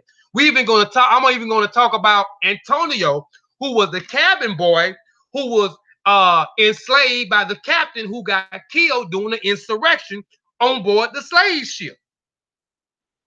So I'm bringing out a lot of information that the movie didn't talk about. Even in my first presentation, I brought out some information that the movie does not talk about. So we know the president said, regardless, if they tried in the district, they went through the circuit court, they went through the district court. If they proven innocent in the district court, he's shipping them back anyway. He already had, let's go back. He already had the ship already, the ship already in the harbor. Where's, let me see where it's at. Let me go back. Trying to figure out what the name of it was. I went too far. Overlooking it too. I know I'm probably overlooking it, but yeah, I'm overlooking it. Hold on. Okay, right here. He already had the U.S. Navy schooner Krampus was already in the New Haven harbor and was instructed by the president. He was already regardless. And even on another slide I showed you, he said if necessary, he's going to take it in his own hands to ship them back, regardless of what the verdict come out to be. Because again, re-elections was coming up and he was trying to win the vote from the South. And we know how the South was about their slavery. And he wanted the pressure off of his neck from the Spanish men, as well as the kit of the Spaniards, Montez and Verner's council. So President Van Berto, and this is in the second court, in the district court, they were declared free, right? But the president appealed it immediately and had the Africans locked back up and gave bail to Montez and gave bail to Ruins, right? So now they got to go to the Supreme Court. And President Van Burrow, who ordered the district attorney Hollenberg to appeal immediately against the decision. Meanwhile, the Amistad captains will continue with their classes in reading and writing in the doctrine of Christianity. This is what they do. And again, Sherman Booth was an individual who helped educate them while they was in jail and while they was out of jail, which we'll talk about a little bit in the next upcoming slide, as well as Ray George Davis, who was a professor at the institution of New York for the deaf and dumb, who came in and taught them a little bit more about sign language and reading pictures and so forth, as well as Christianized them and converted them over to their religion. And James Convey, who was a Mende man who was kidnapped, later freed, took back to Sierra Leone. Then he joined the naval, the Navy, and then he the Professor Gibbs, who also was a professor at the Yale Institution, also who learned how to speak 1 to 10 in Mende, who went aboard on the border, on the docks, and were counting the Mende till he got the attention of someone who may understood what he was saying, who it was John Convey, who actually became the interpreter and gave the side of the Africans because they only had one side, and that was the side of the ruins and Montez, who were the Spaniards who bought the 53 Africans. So John Convey translated Christian prayers into Mende, followed by a short sermon, and then instructed in English language. The best pupil was 11 years old, Kale. That was the young boy I showed you in the sketch, because during the trial, you had an individual that actually sketched some of the Amistad Africans, as they will call them, the Amistad Africans. So I showed you 22 sketches of some of the Africans. They are missing about 12. So I showed you some of the sketches of the Africans, gave you the names of some of the names, and I mentioned the boy Kale, who was purchased by Montez. Remember, Montez purchased 4 African children for $1,300. That was 3 young girls and 1 young boy, and that's that young boy right there, Kale, one of the 4 Amistad children who learned to read and write with surprising speed. But all of the Amistad captives were keen to learn. All of them learned, but Kale caught on real quick. I mean, quick. He learned to speak English quick. He learned to comprehend things real quick. Now, the ex-president Adams, the 3rd trial. Now, this is President Adams, John Quincy Adams. Now, John Quincy Adams, who was who had been the president before, and also who was a lawyer who practiced law, who was out of practice for 30 years, and they needed a high profile, somebody high profile for this high profile case for the Supreme Court now. So eventually Baldwin convinced them, and I showed you the letter. I didn't show you the letter. I actually thought I had the letter where Baldwin wrote him, but I must have deleted it because I did delete some slides off of here. So I might have deleted a document that Baldwin also wrote, and then here is the document that John Quincy Adams wrote back to Roger Baldwin, now agreeing to participate in this court case, in the Supreme Court case against these Africans.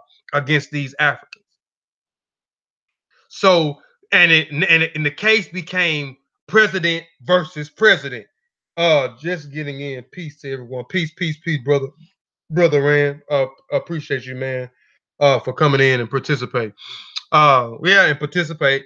The Amistad Committee recognized the need for the public figures of the highest standing to plead in the cause of the African captives before the United States Supreme Court. The abolishers persuaded former President John Quincy Adams to lead the defense, as I stated. At 73 and 30 years out of legal, which I stated, practice, an ex-president was reluctantly accepted to the case. So again, as they went through the circuit court, went through the district court, was proven innocent, but the wicked president appealed immediately, and the Africans was locked back up, and Montez and Ruins was freed on bail. Montez posted bail immediately. Ruins stayed because he's so-called just started to develop some type of conscience, but then later on he posted bail. And now they had to go to the Supreme Court. And now they needed a high-profile figure in the Supreme Court. So the court case, this 3rd Amistad case within the Supreme Court, now became, it was called President versus President. The President versus President. You have an ex-president, John Quincy, against President Van Burton. Now, John, this is a picture of the ex-president, President Adams, John Quincy Adams. John Quincy Adams was seen as the perfect candidate to represent the Mende Africans before the Supreme Court.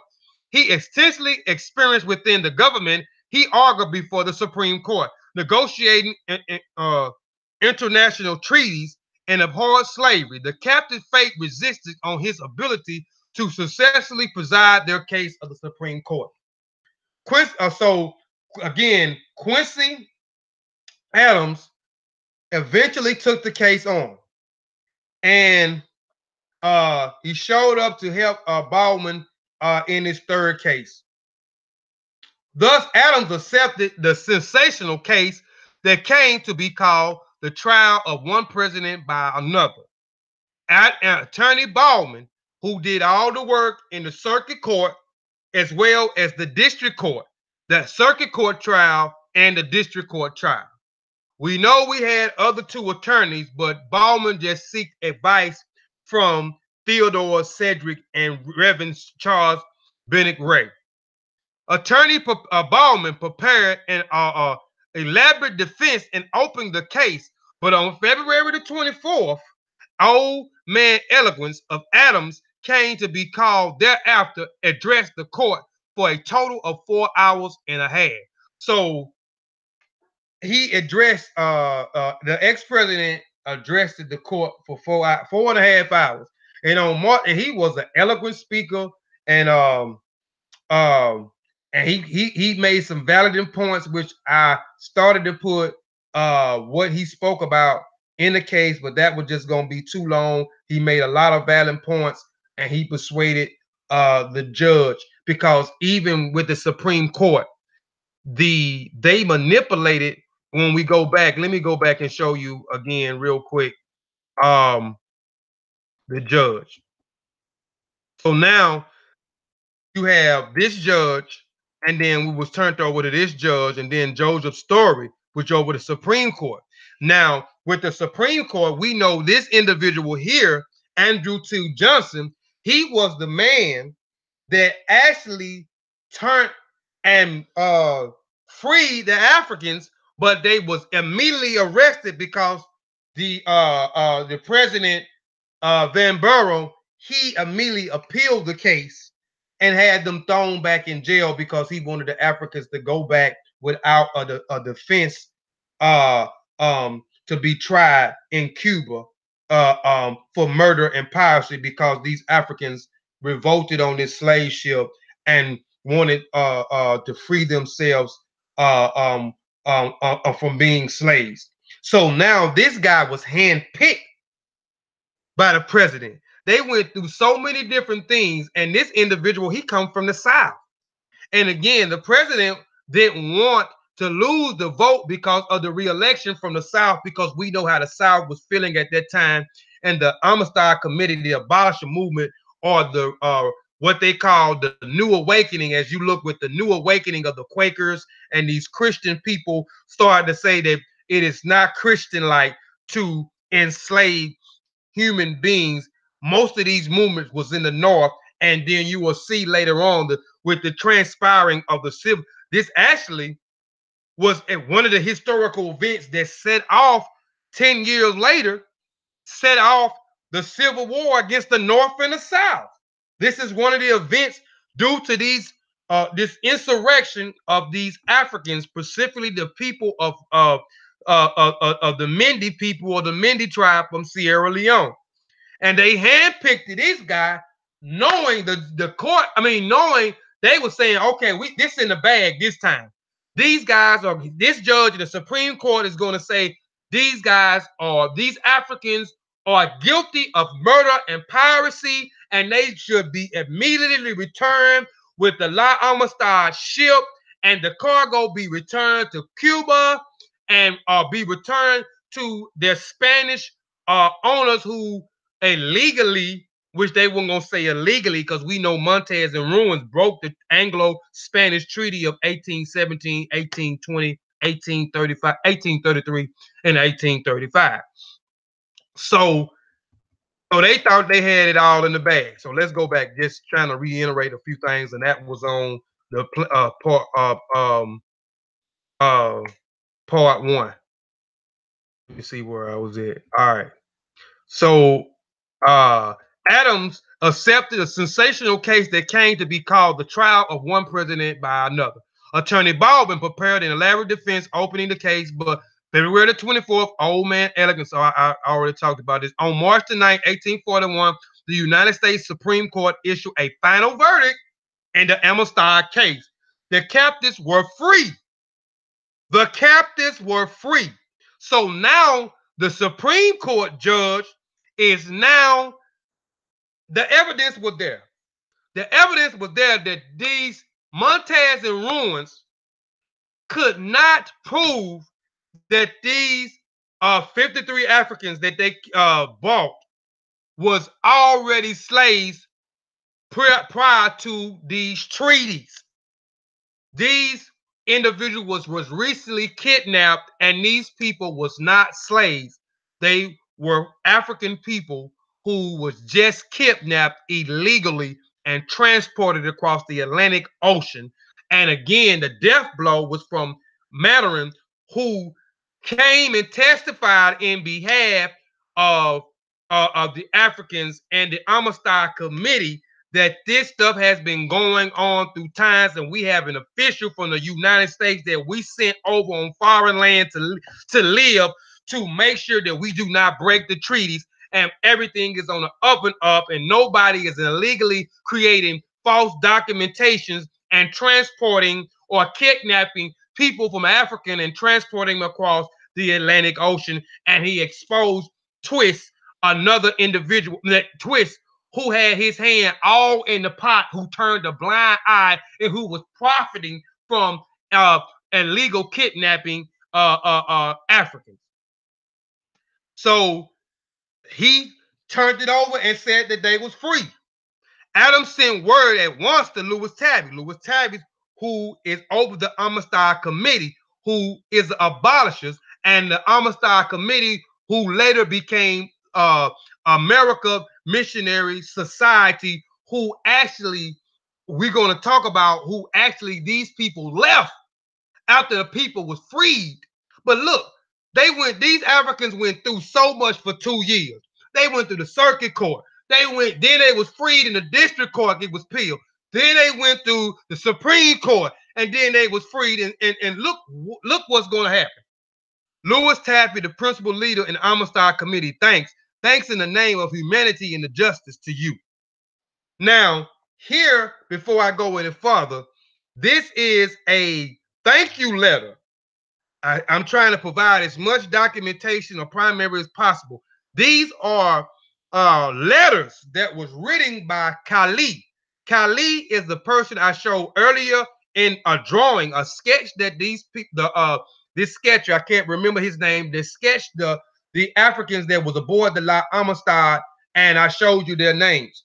I could have went a little bit further with their description, exactly what part of Sierra Leone these Mende people was from, and a few other people that wasn't from there, but I didn't want to make it too long.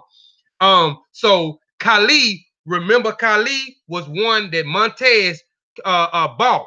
These were the 4 children, the 3 girls which we hadn't talked about, and Kale, the 11-year-old boy who caught on quick to learning English and comprehending stuff real quick.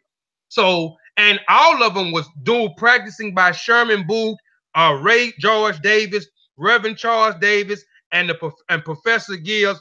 They all taught them how to read and write in English, and also they converted them to Christianity and taught them Christianity, taught them Christian prayers, taught them how to read the Bible, and so forth, during the whole time they was in jail in Connecticut. This was a 2-year process. They was kidnapped in 1839, and in 1841, this is when they returned to their homeland. So they have went through so much right now, but it still ain't over. But here is a letter that Kale wrote in behalf of all of the other Africans that have survived on the La Amistad ship and survived in jail in Connecticut, where they wrote a letter here thanking John Adams, the ex-president, the out-of-practice lawyer for 30 years, who came in to help Baldwin and the Amistad Committee, you know what I'm saying, win this Supreme Court case for the Africans. So here is a letter here. You can pause it later on and try to read it. It's all kind of chicken scratch, like with the other stuff I've been trying to show you, the other documents and writing I've been trying to show y'all. It's all chicken scratch.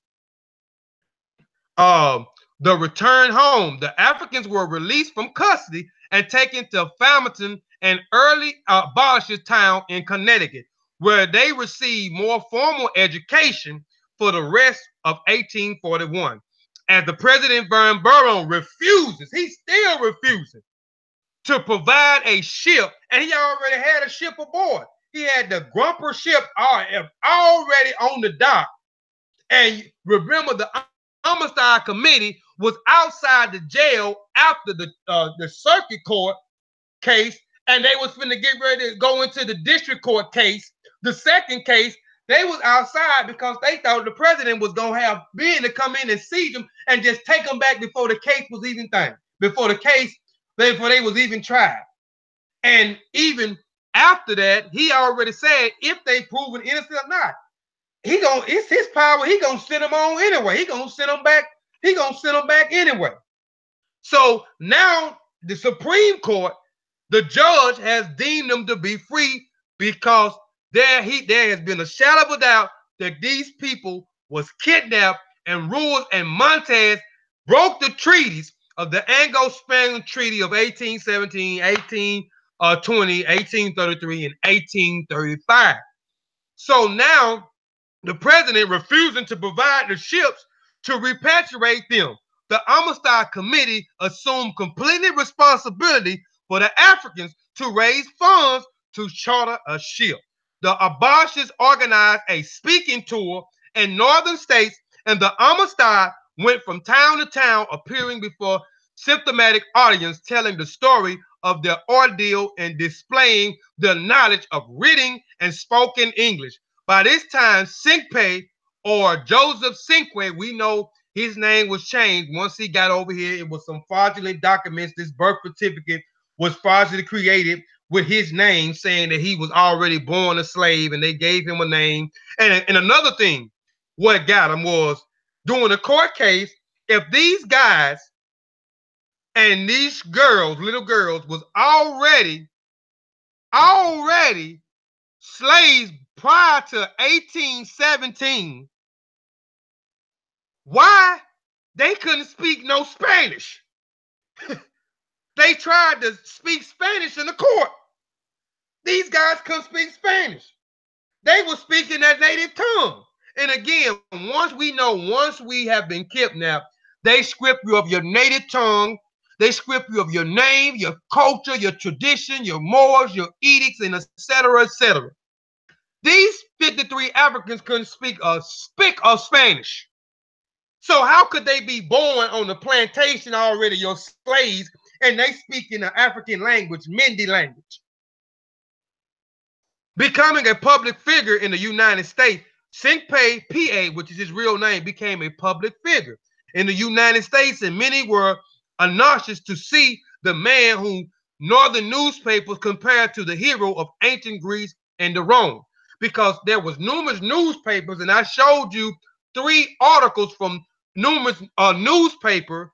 Again, I'm trying to bag these things up with documentations on part 1. So if you hadn't seen part 1, you can go check out part 1. And there were stories about Sengbe Pieh. He was the leader of these guys, of these Africans who revolted on this slave ship, and even orchestrated them once they were seized by the U.S. Washington by the Lieutenant Commander Godney. And he wanted them to revolt against them, fight to the death if they had to. So they see how much influence that Sengbe Pieh had over these Africans, and the revolt, and another revolt that was going to take place where they was going to fight against these people that was sieging the ship at once they got to the land of Long Island in New York City. So these newspapers wrote many things about Sengbe Pieh. So toward the end of the year, enough funds had been raised, and the bark gentleman was chartered for $1,840. The 35 surviving Africans would travel to a colony of Sierra Leone. Listen, accompanied by 5 American missionaries. Because again, the American Committee was established by the abolitionists, and before the Africans arrived there to the United States, which they was on their way to Puerto Rico princess, but due to the insurrection of the ship, they were supposed to have been going back home, and Sengbe ordered Montez to sail the ship where the sun in the direction of the sun, because he knew the sun rises in the east, so he wanted them to go eastward. And at night, Montez would trick the Africans and turn the ship around, and they would sail the opposite way. And they did this back and forth, and I showed you a little calendar and a little zigzag pattern that they went through for 2 months, and they supposed to been on the Atlantic for 3 days, but it turned into a 2-month trip, and they ended up they were supposed to be going to Puerto Rico princess, but they ended up in the United States in New York. And go ahead. I didn't want to cut your bill, bro, but I want to kind of add something very important into your presentation that many people are not thinking about when they talk about La Amistad. What makes this case so important was the time period. This was the era of the illegal slave trade. You threw out a date, and if people were paying attention to any information that came before your La Amistad presentation, this date would tell you that this was a time where not only the slave trade was abolished, but this was a time that the illegal slave trade had taken effect. Hence, the reason that people were still kidnapping people from the continent and taking them to the Caribbeans. They wasn't coming directly to the Americas because it was illegal to dock your ship with these so-called cargo, or these code names that they used. So they would go to Cuba and places like that, sit, and then come north with the people and try, in the midst of that, trying to teach them their new names and all this other stuff to code it all the way up. So people have to put it into context, because that's what makes this case so significant, was that it happened during a time period of the illegal slave trade era, and that kind of tilted its hand in favor of the Africans that were aboard this particular ship. I just wanted to put that out there because a lot of people don't think about that, because when you throw out the date, they don't think they're still thinking whatever it is that they're thinking. But this was actually during the illegal slave trade era. Right. That's why I mentioned those Anglo-Spanish treaties, and I'm throwing out throwing out the date when they were kidnapped and so forth.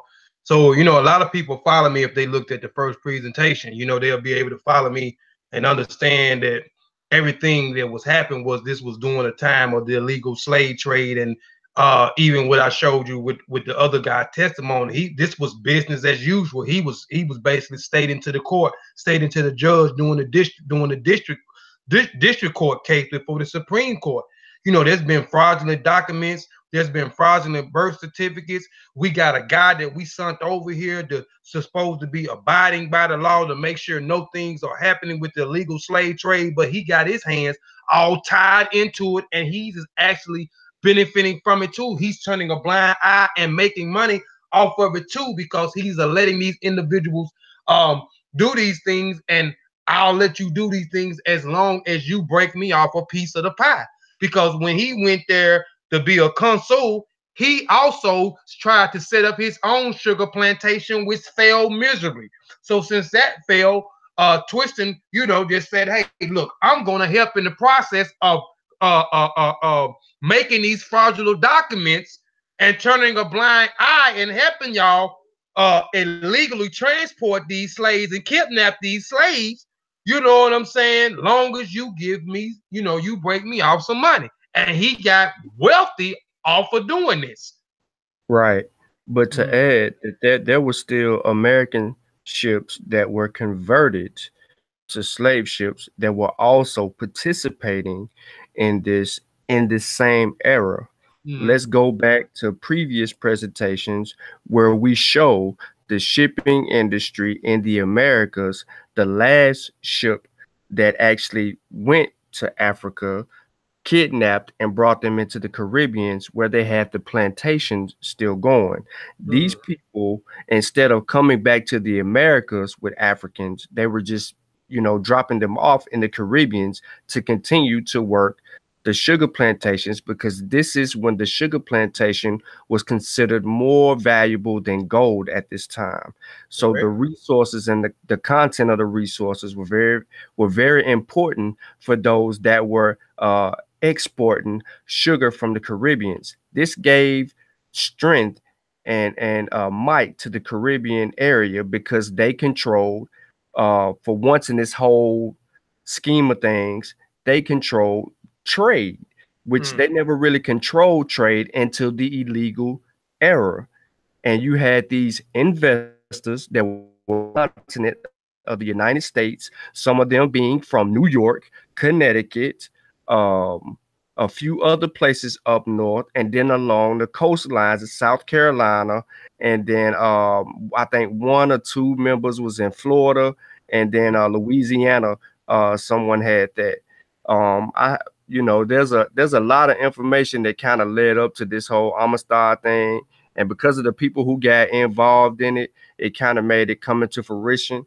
But this was an era where these, like you said, it goes back to the treaties, it goes back to the illegal era. It's so many pieces to this puzzle. But go ahead, man. I didn't mean to break your bill, man. You was no, no, going no, to. no, no, no, no. You good. You good. I mean, you adding on. You know what I'm saying? You added on. You added on to the cipher. Ain't that what Brother Allen said? Yeah.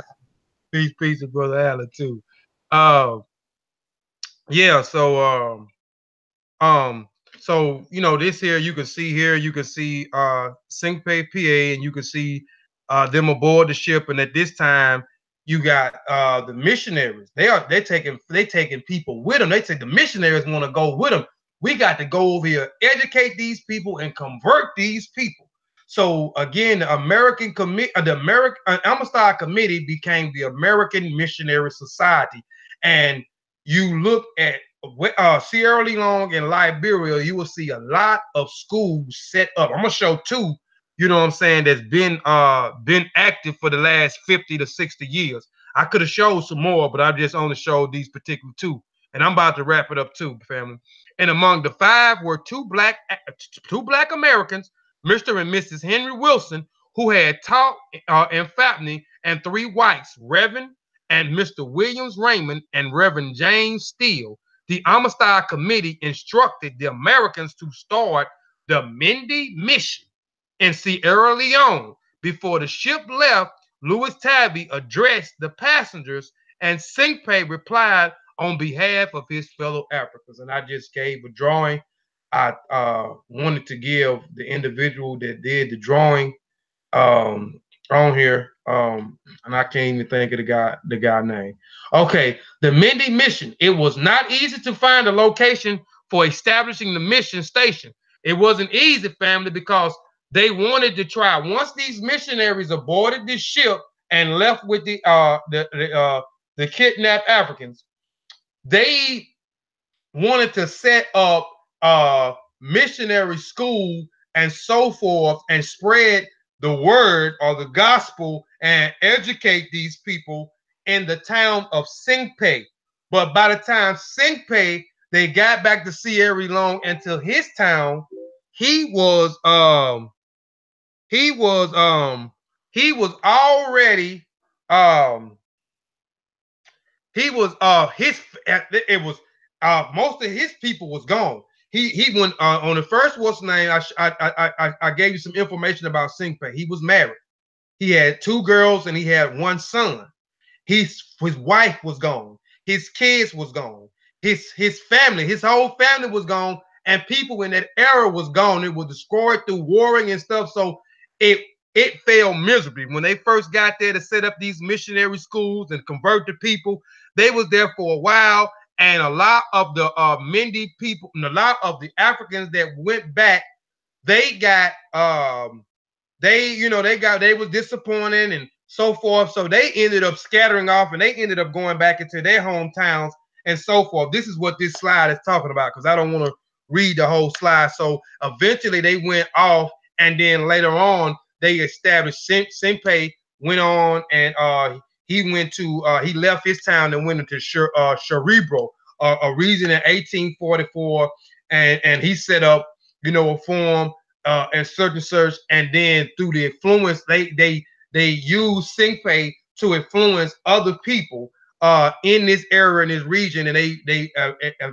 later on they end up establishing the Mende missionaries in the region where he was.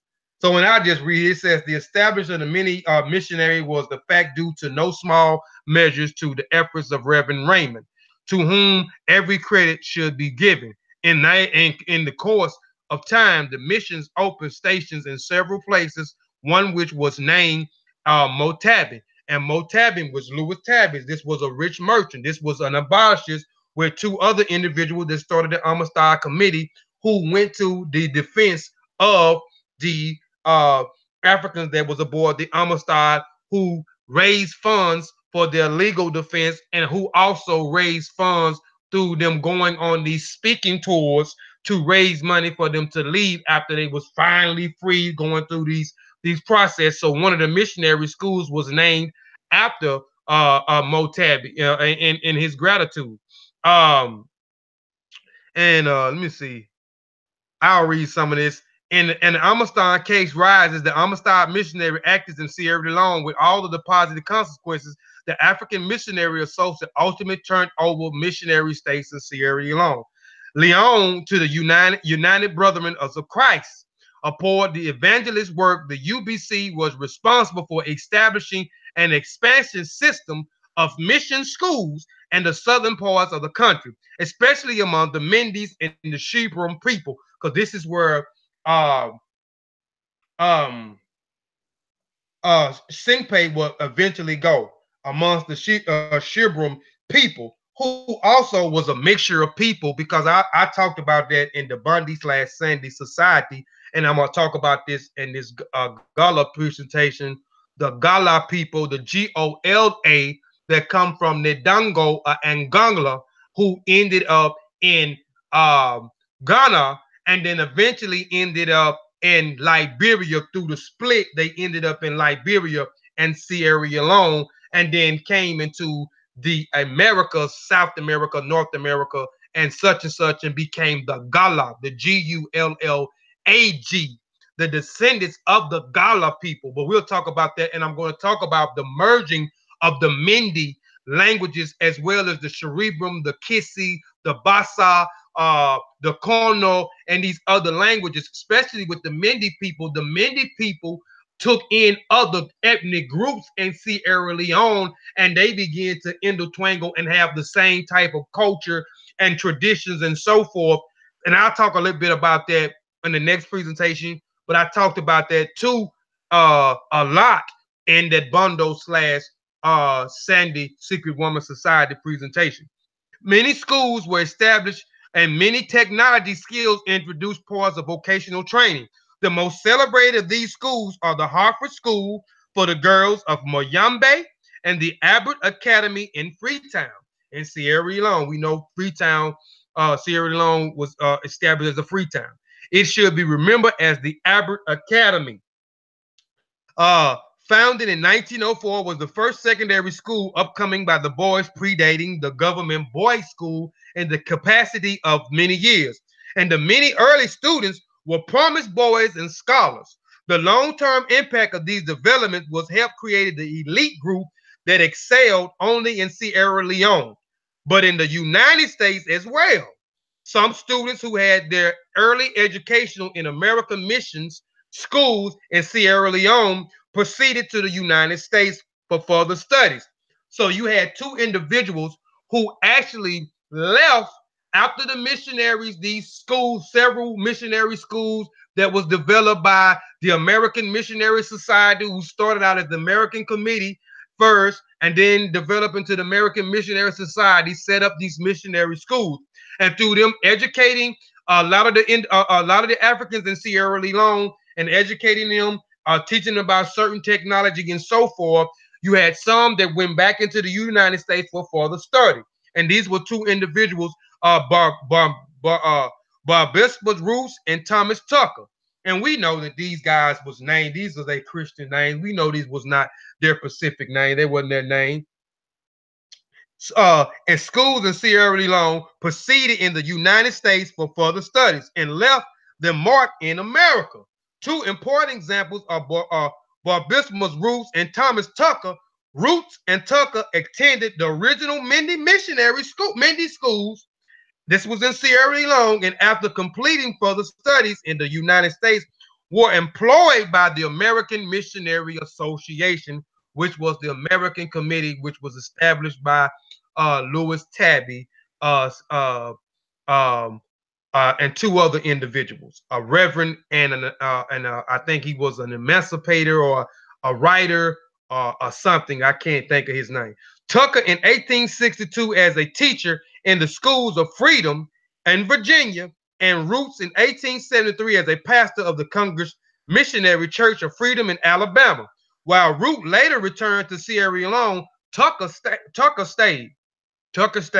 So here is and I'll go a little bit further, but here is one of the schools that they was talking about. We're still standing that the missionary of the American Missionary Society established, and this was the Abbott Academy. This was the boys' school, the Abbott Academy in Freetown, Sierra Leone, and it can hold up around about 2,500 students. And this I think it's been established maybe 50, 55, or 60 some years. Now here is another school. This is the school in Ferguson in Sierra Leone. This is the school for the girls, the all-girls school, the Miyambe. This is in Sierra Leone. This school houses about 450 students, and I think it's been in establishment for 55, maybe 60 years. But there are other schools that are there that were set up by the missionary school, the American Missionary Society. So most of the celebrated of these schools are the Hartford School of Girls of Miyambe and Abbott Academy of Freetown. I just showed you two of those schools. It should be remembered that Abbott Academy was founded in 1904, was the first secondary school upcoming the boys, predating the boys' school. I talked about this long-term impact.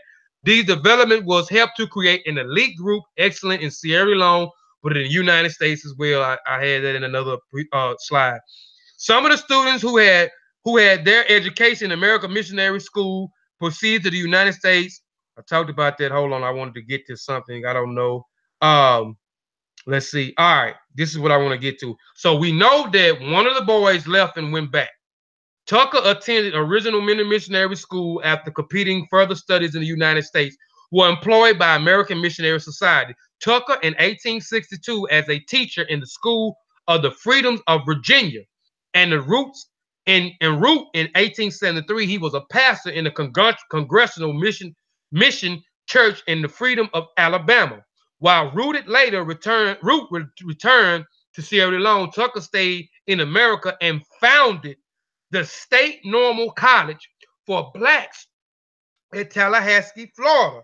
Together with Thompson Van Gibbs in 1887, Tucker was the first president of the college, which grew into the present-day Florida A&M University. So when you talk about Florida A&M University, it goes back to it's trying to give credence to these missionary schools that were set up in Sierra Leone after these Africans was returned, set up these missionary schools with the influence of Sengbe Pieh with some of the other Africans, but some of them got unimpatient and they returned back to their families, but some stayed, helped with the educational process of these individuals, teaching them English, technology, teaching them about Christianity, spreading the gospel, and so forth. And then two individuals went further into the United States for education. And then you had one went back, and then another one who established the school, the State Normal College, and then eventually became Florida A&M, where he became the president at. So this is one of the institutions was set up by, you can say, an African from Sierra Leone. And in the 20th century, American missionary actives helped give rise to national elite, which pressed for independence. Significant, the Prime Minister of Sierra Leone, later Milton Margra, the first excellent president of Sierra Leone. Sika Stevenson was both products of American missionary primary schools in southern parts of the country, and later graduated at Albert High School. So later you had, through these missionary schools, you had some of the Sierra Leone Africans became president over Sierra Leone. And we know Sierra Leone was colonized at one point of time. All right. The impact of the United States: by the time the Amistad came to an end, it had admitted feeling between the anti-slavery and the slave-holding South. It must be counted as an event leading to the outbreak of American Civil War, which, you know, it sparked the Civil War in 1860. Although the Supreme Court decision of the Amistad case was not an attack on slavery, it drew the abolishers together. Because again, in the first presentation, I told you that they was in disarray. The AMM also created the Hampton Fish in the Howard. Yes, I think I got that in here too. Peace to you, brother, true historian. Dang, I lost where I was at. So, oh yeah, in the first presentation in part one, I told you that the abolisher movement was in disarray prior to the Africans leading up to Long Island in New York. They was arguing and they was in disarray. The movement was separated. You had different entities and factions all over because they was arguing over politics. They was arguing over the church. They was arguing over women rights, and etc., etc. And this case, the Amistad case of these Africans coming in, and the Amistad Committee formed, it actually brought the abolisher movement back together, and then the Amistad Committee developed into the American Missionary Society. Moreover, the missionary work that began the freedom of the Amistad Africans lead to the foundation of the American Missionary Association. What I talked about, I said society, but association in 1846 was larger and the best organized abolition society in the United States before the outbreak of the Civil War. After the broader states of the education of newly liberated blacks, these schools evolved into Atlanta, Howard, Fisk, and Dillard University, Hampton University, Talladega College, etc., to which countless Black Americans own these higher educations. The Amistad case thus gave rise to the tremendous network of institutions in the South that educated the leaders of the modern day civil rights movements, including the venerable Dr. Martin Luther King Jr. My conclusion: the Amistad Rebellion, which begins with the determination of Sengbe Pieh and the 52, which is a typo, was supposed to have been 53. 53 of the Sierra Leones not to accept enforced slavery, has had for-reaching consequences on 2 centuries. Although the origins are mostly forgotten today, the process set in motion by the revolt will continue to influence the course of historical development in both the United States and Sierra Leone.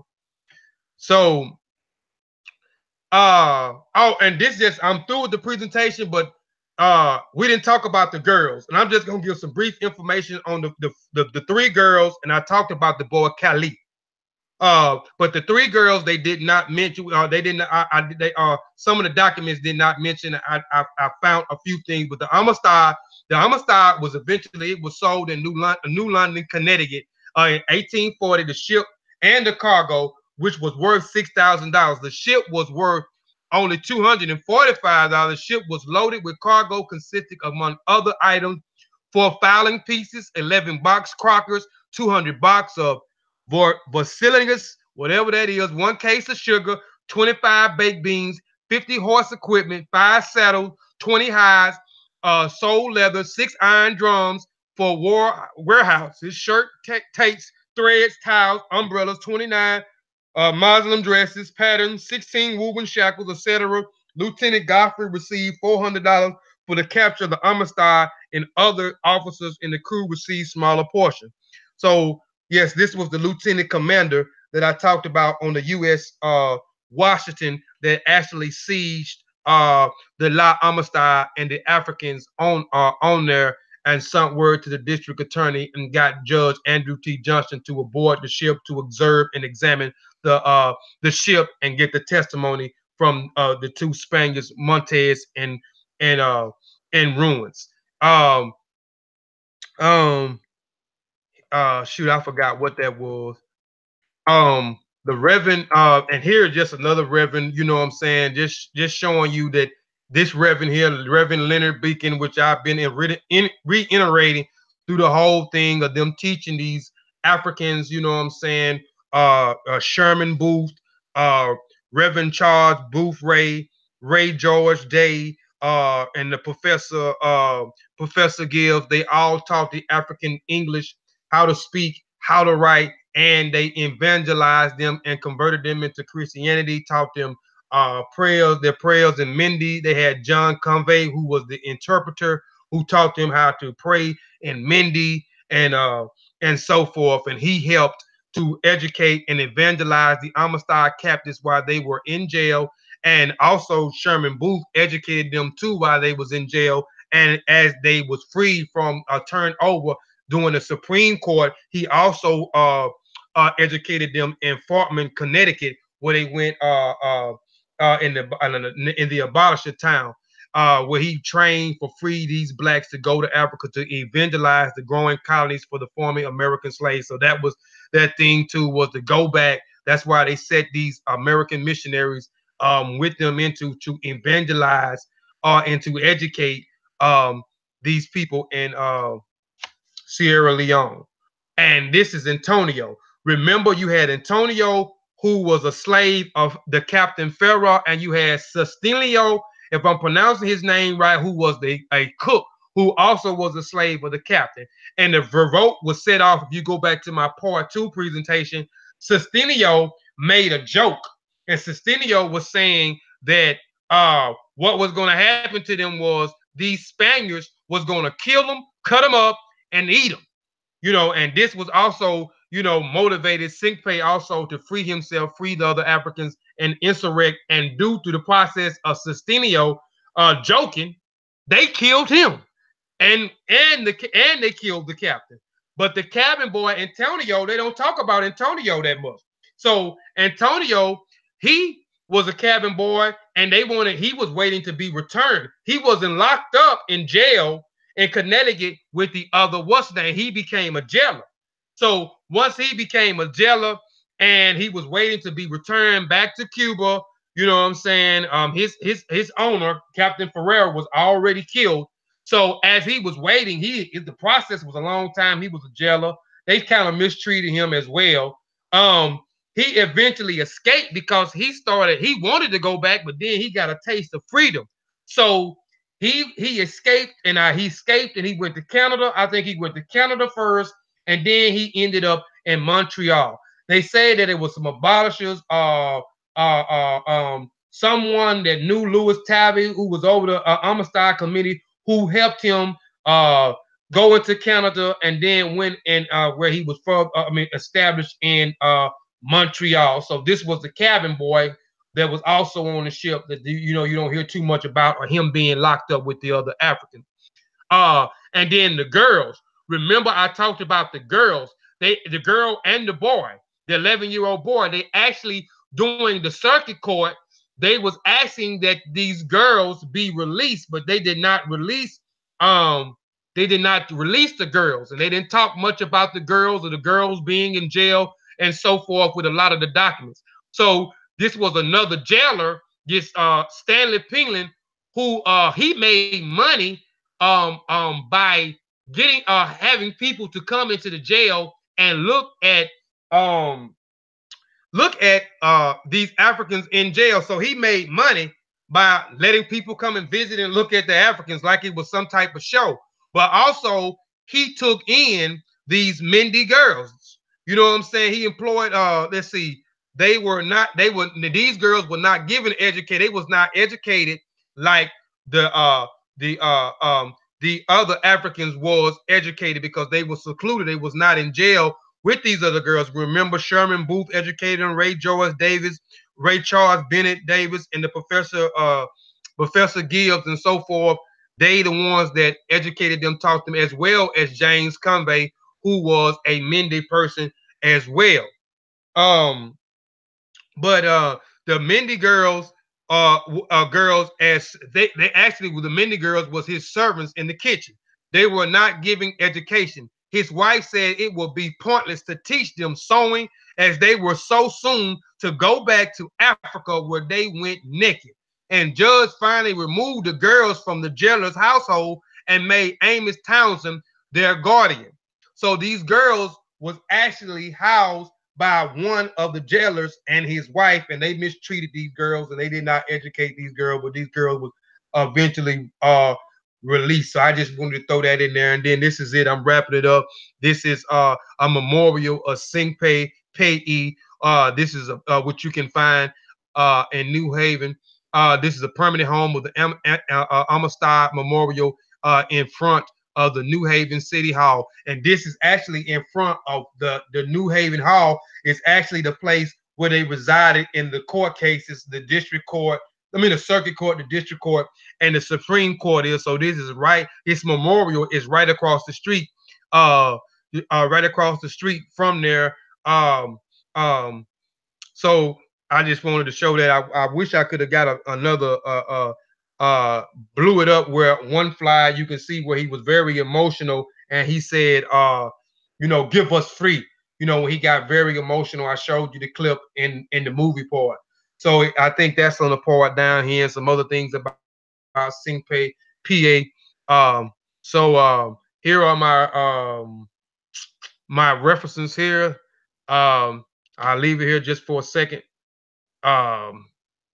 Again, I don't have a problem with you scrutinizing my references, going through my references. I don't have no problem with critique. I say it every time in my presentations. That's why I always give a disclaimer. I hope y'all enjoyed the presentation.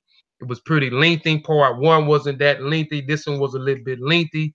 I had to break it down into 2 presentations. Here is the rest of the references on this page. You had a full page and almost a half page of references here. I've done a lot of reading.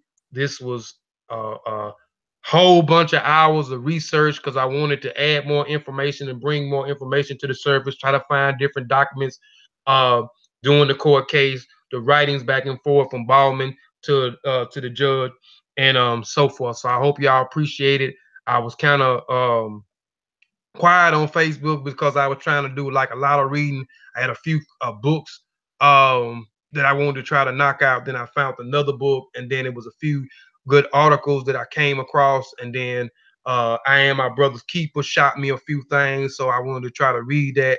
And then after I got through, I wanted to try to look at the movie to see that I nailed the presentation, which I did more than that, because my presentation deal with more information than the movie did. Again, I'm a part of so please go subscribe to the Seshuma Ami Metaneta. I am a group. I'm a member of the Seshuma Ami Metaneta. We are individuals that are like-minded, who deals in the language, which is the Running Kemet, and the writing system, which is called the Seshuma Ami Metaneta. So please go subscribe to our channel. We have a lot of content on the channel. Please subscribe, go support. Also, if you're watching, please subscribe to my channel. If you have not already subscribed to my channel, please support me.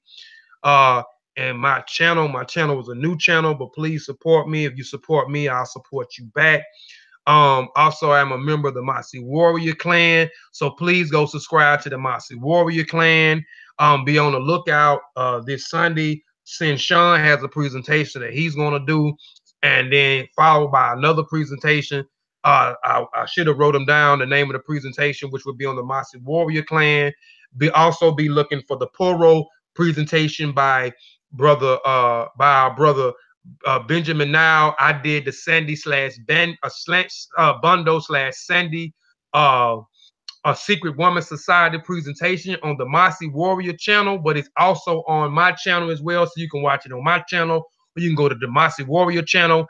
And it's the opposite of the Sandy Society. It's the plural. It's the Man Secret Society in Sierra Leone and Liberia. So be looking out for that presentation by Brother Ben. Also be looking out for a presentation that also going to be on the Mossy Warrior channel in the next week or so. I have no name for it, but again, it's dealing with the Gala people, the GOL, the Gala people from the Dongo, and what we call Angola, from Central Africa. And so I'm gonna talk about the Gala people from Central Africa that went into Ghana, that and eventually went into that caused a split. There was all who the Gala had a Gala empire who was also a part of the Mali empire, and then there was a split, and then you had the Gala people that went in Liberia, and the Gala people that went into Sierra Leone, and then when the rice started popping off in the South and Alabama, not Alabama, but Georgia and North Carolina and South Carolina, these people will specifically target the Sierra Leone. I talk about the Mende people in the Sandy Bundy Society, as well as this society. They were farmers. They had rice. They had rice. They had rice farms. So these specifically people was target specifically the Gala people, the Mende people, the Kisi people, the Kano people, the Basa people, and so forth. I'm going to talk about a little bit, and how the people in South Carolina and North Carolina, and even the people when they went into Jacksonville, Florida, who we call the Black Seminoles, who intertwine with the Seminole people. You know what I'm saying? I'm gonna talk about all that in the Gala, in my Gala, Gola, and my Gula presentation. I don't have a name for it, but be looking out for it. It'll be full of information. So please subscribe to that channel. You don't want to miss none of those presentations. A lot of those are going to be powerful presentations. Again, I want to say Moriri. Moriri means appreciate in the Yoruba language, or appreciation. So I appreciate y'all for tuning in and rocking out with me. I want to say dua, dua-u, in the session of the netter. In the Ronnie Kemet language, it only means thank you or thank you very much. I thank y'all for supporting me. Again, you support me, I support you back. I appreciate y'all. So please go subscribe to those 3 channels if you have not already subscribed to the channel. Please do, because I have folks that come and look at the presentations and don't even subscribe. Before I get out of here, I see Satepenra in here. Satepenra, do you want to say anything? And then after Satepenra, seeing Sean, you want to say anything? Now is the time. And again, I hope everybody appreciated the presentation. I'm hungry too. Yeah, it was a good show, man. Liked it. I remember watching this the Amistad when I was in grade school when we watched it. They made us watch it, and we had to do like a little. No, matter of fact, I think I was in high school, and we did a little report on it or whatever. So I'm familiar with it, and I definitely think you brought out some good highlights, some good points that wasn't in the movie. You know what I'm saying? So you definitely brought that memory back and added on to it. So I definitely like this presentation because, like I said, it was something I was familiar with before I came into the knowledge. So great job. You got anything you want to say, Sean, before I close out? Seeing Sean, you still in here? I guess he have left. Let me say something to what Sean said earlier too.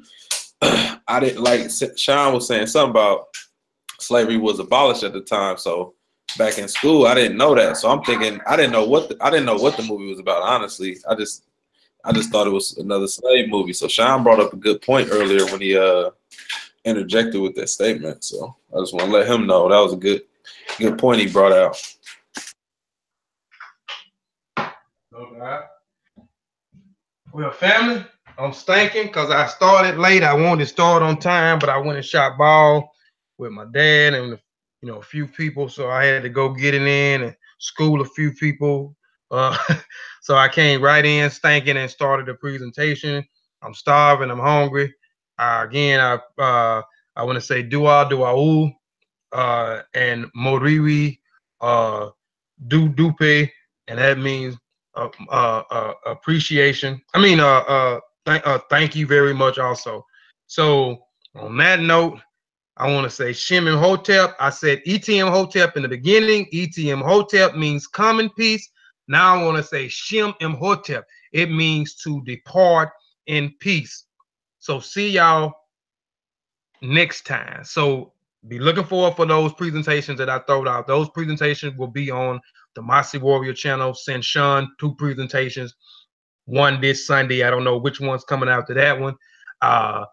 Brother Benjamin Now, aka Black Panther, is working on his Poro Secret Man Society presentation, which is going to complement my presentation that I already did, the bundle / Sunday, a Secret Woman Society. If you hadn't looked at it, you can look at it on the Mossy Warrior channel, or you can go to my channel and you can look on it.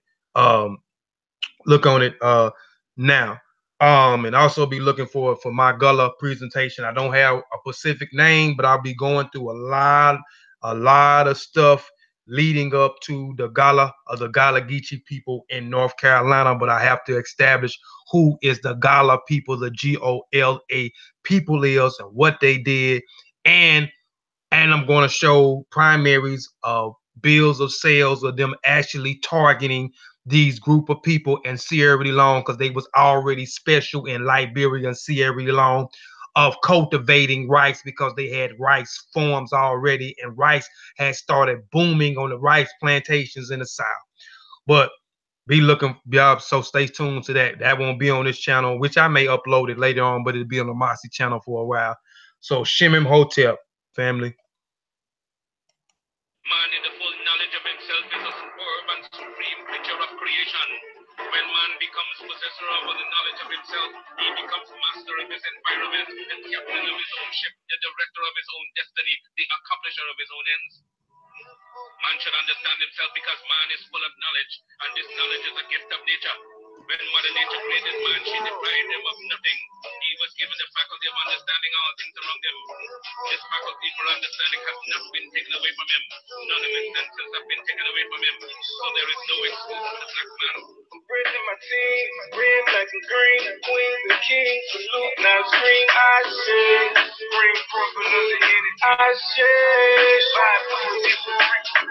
I'm raising my team, red, black, and green, queens and kings, salute, now scream, I say, bring forth another unity, I say, 5 different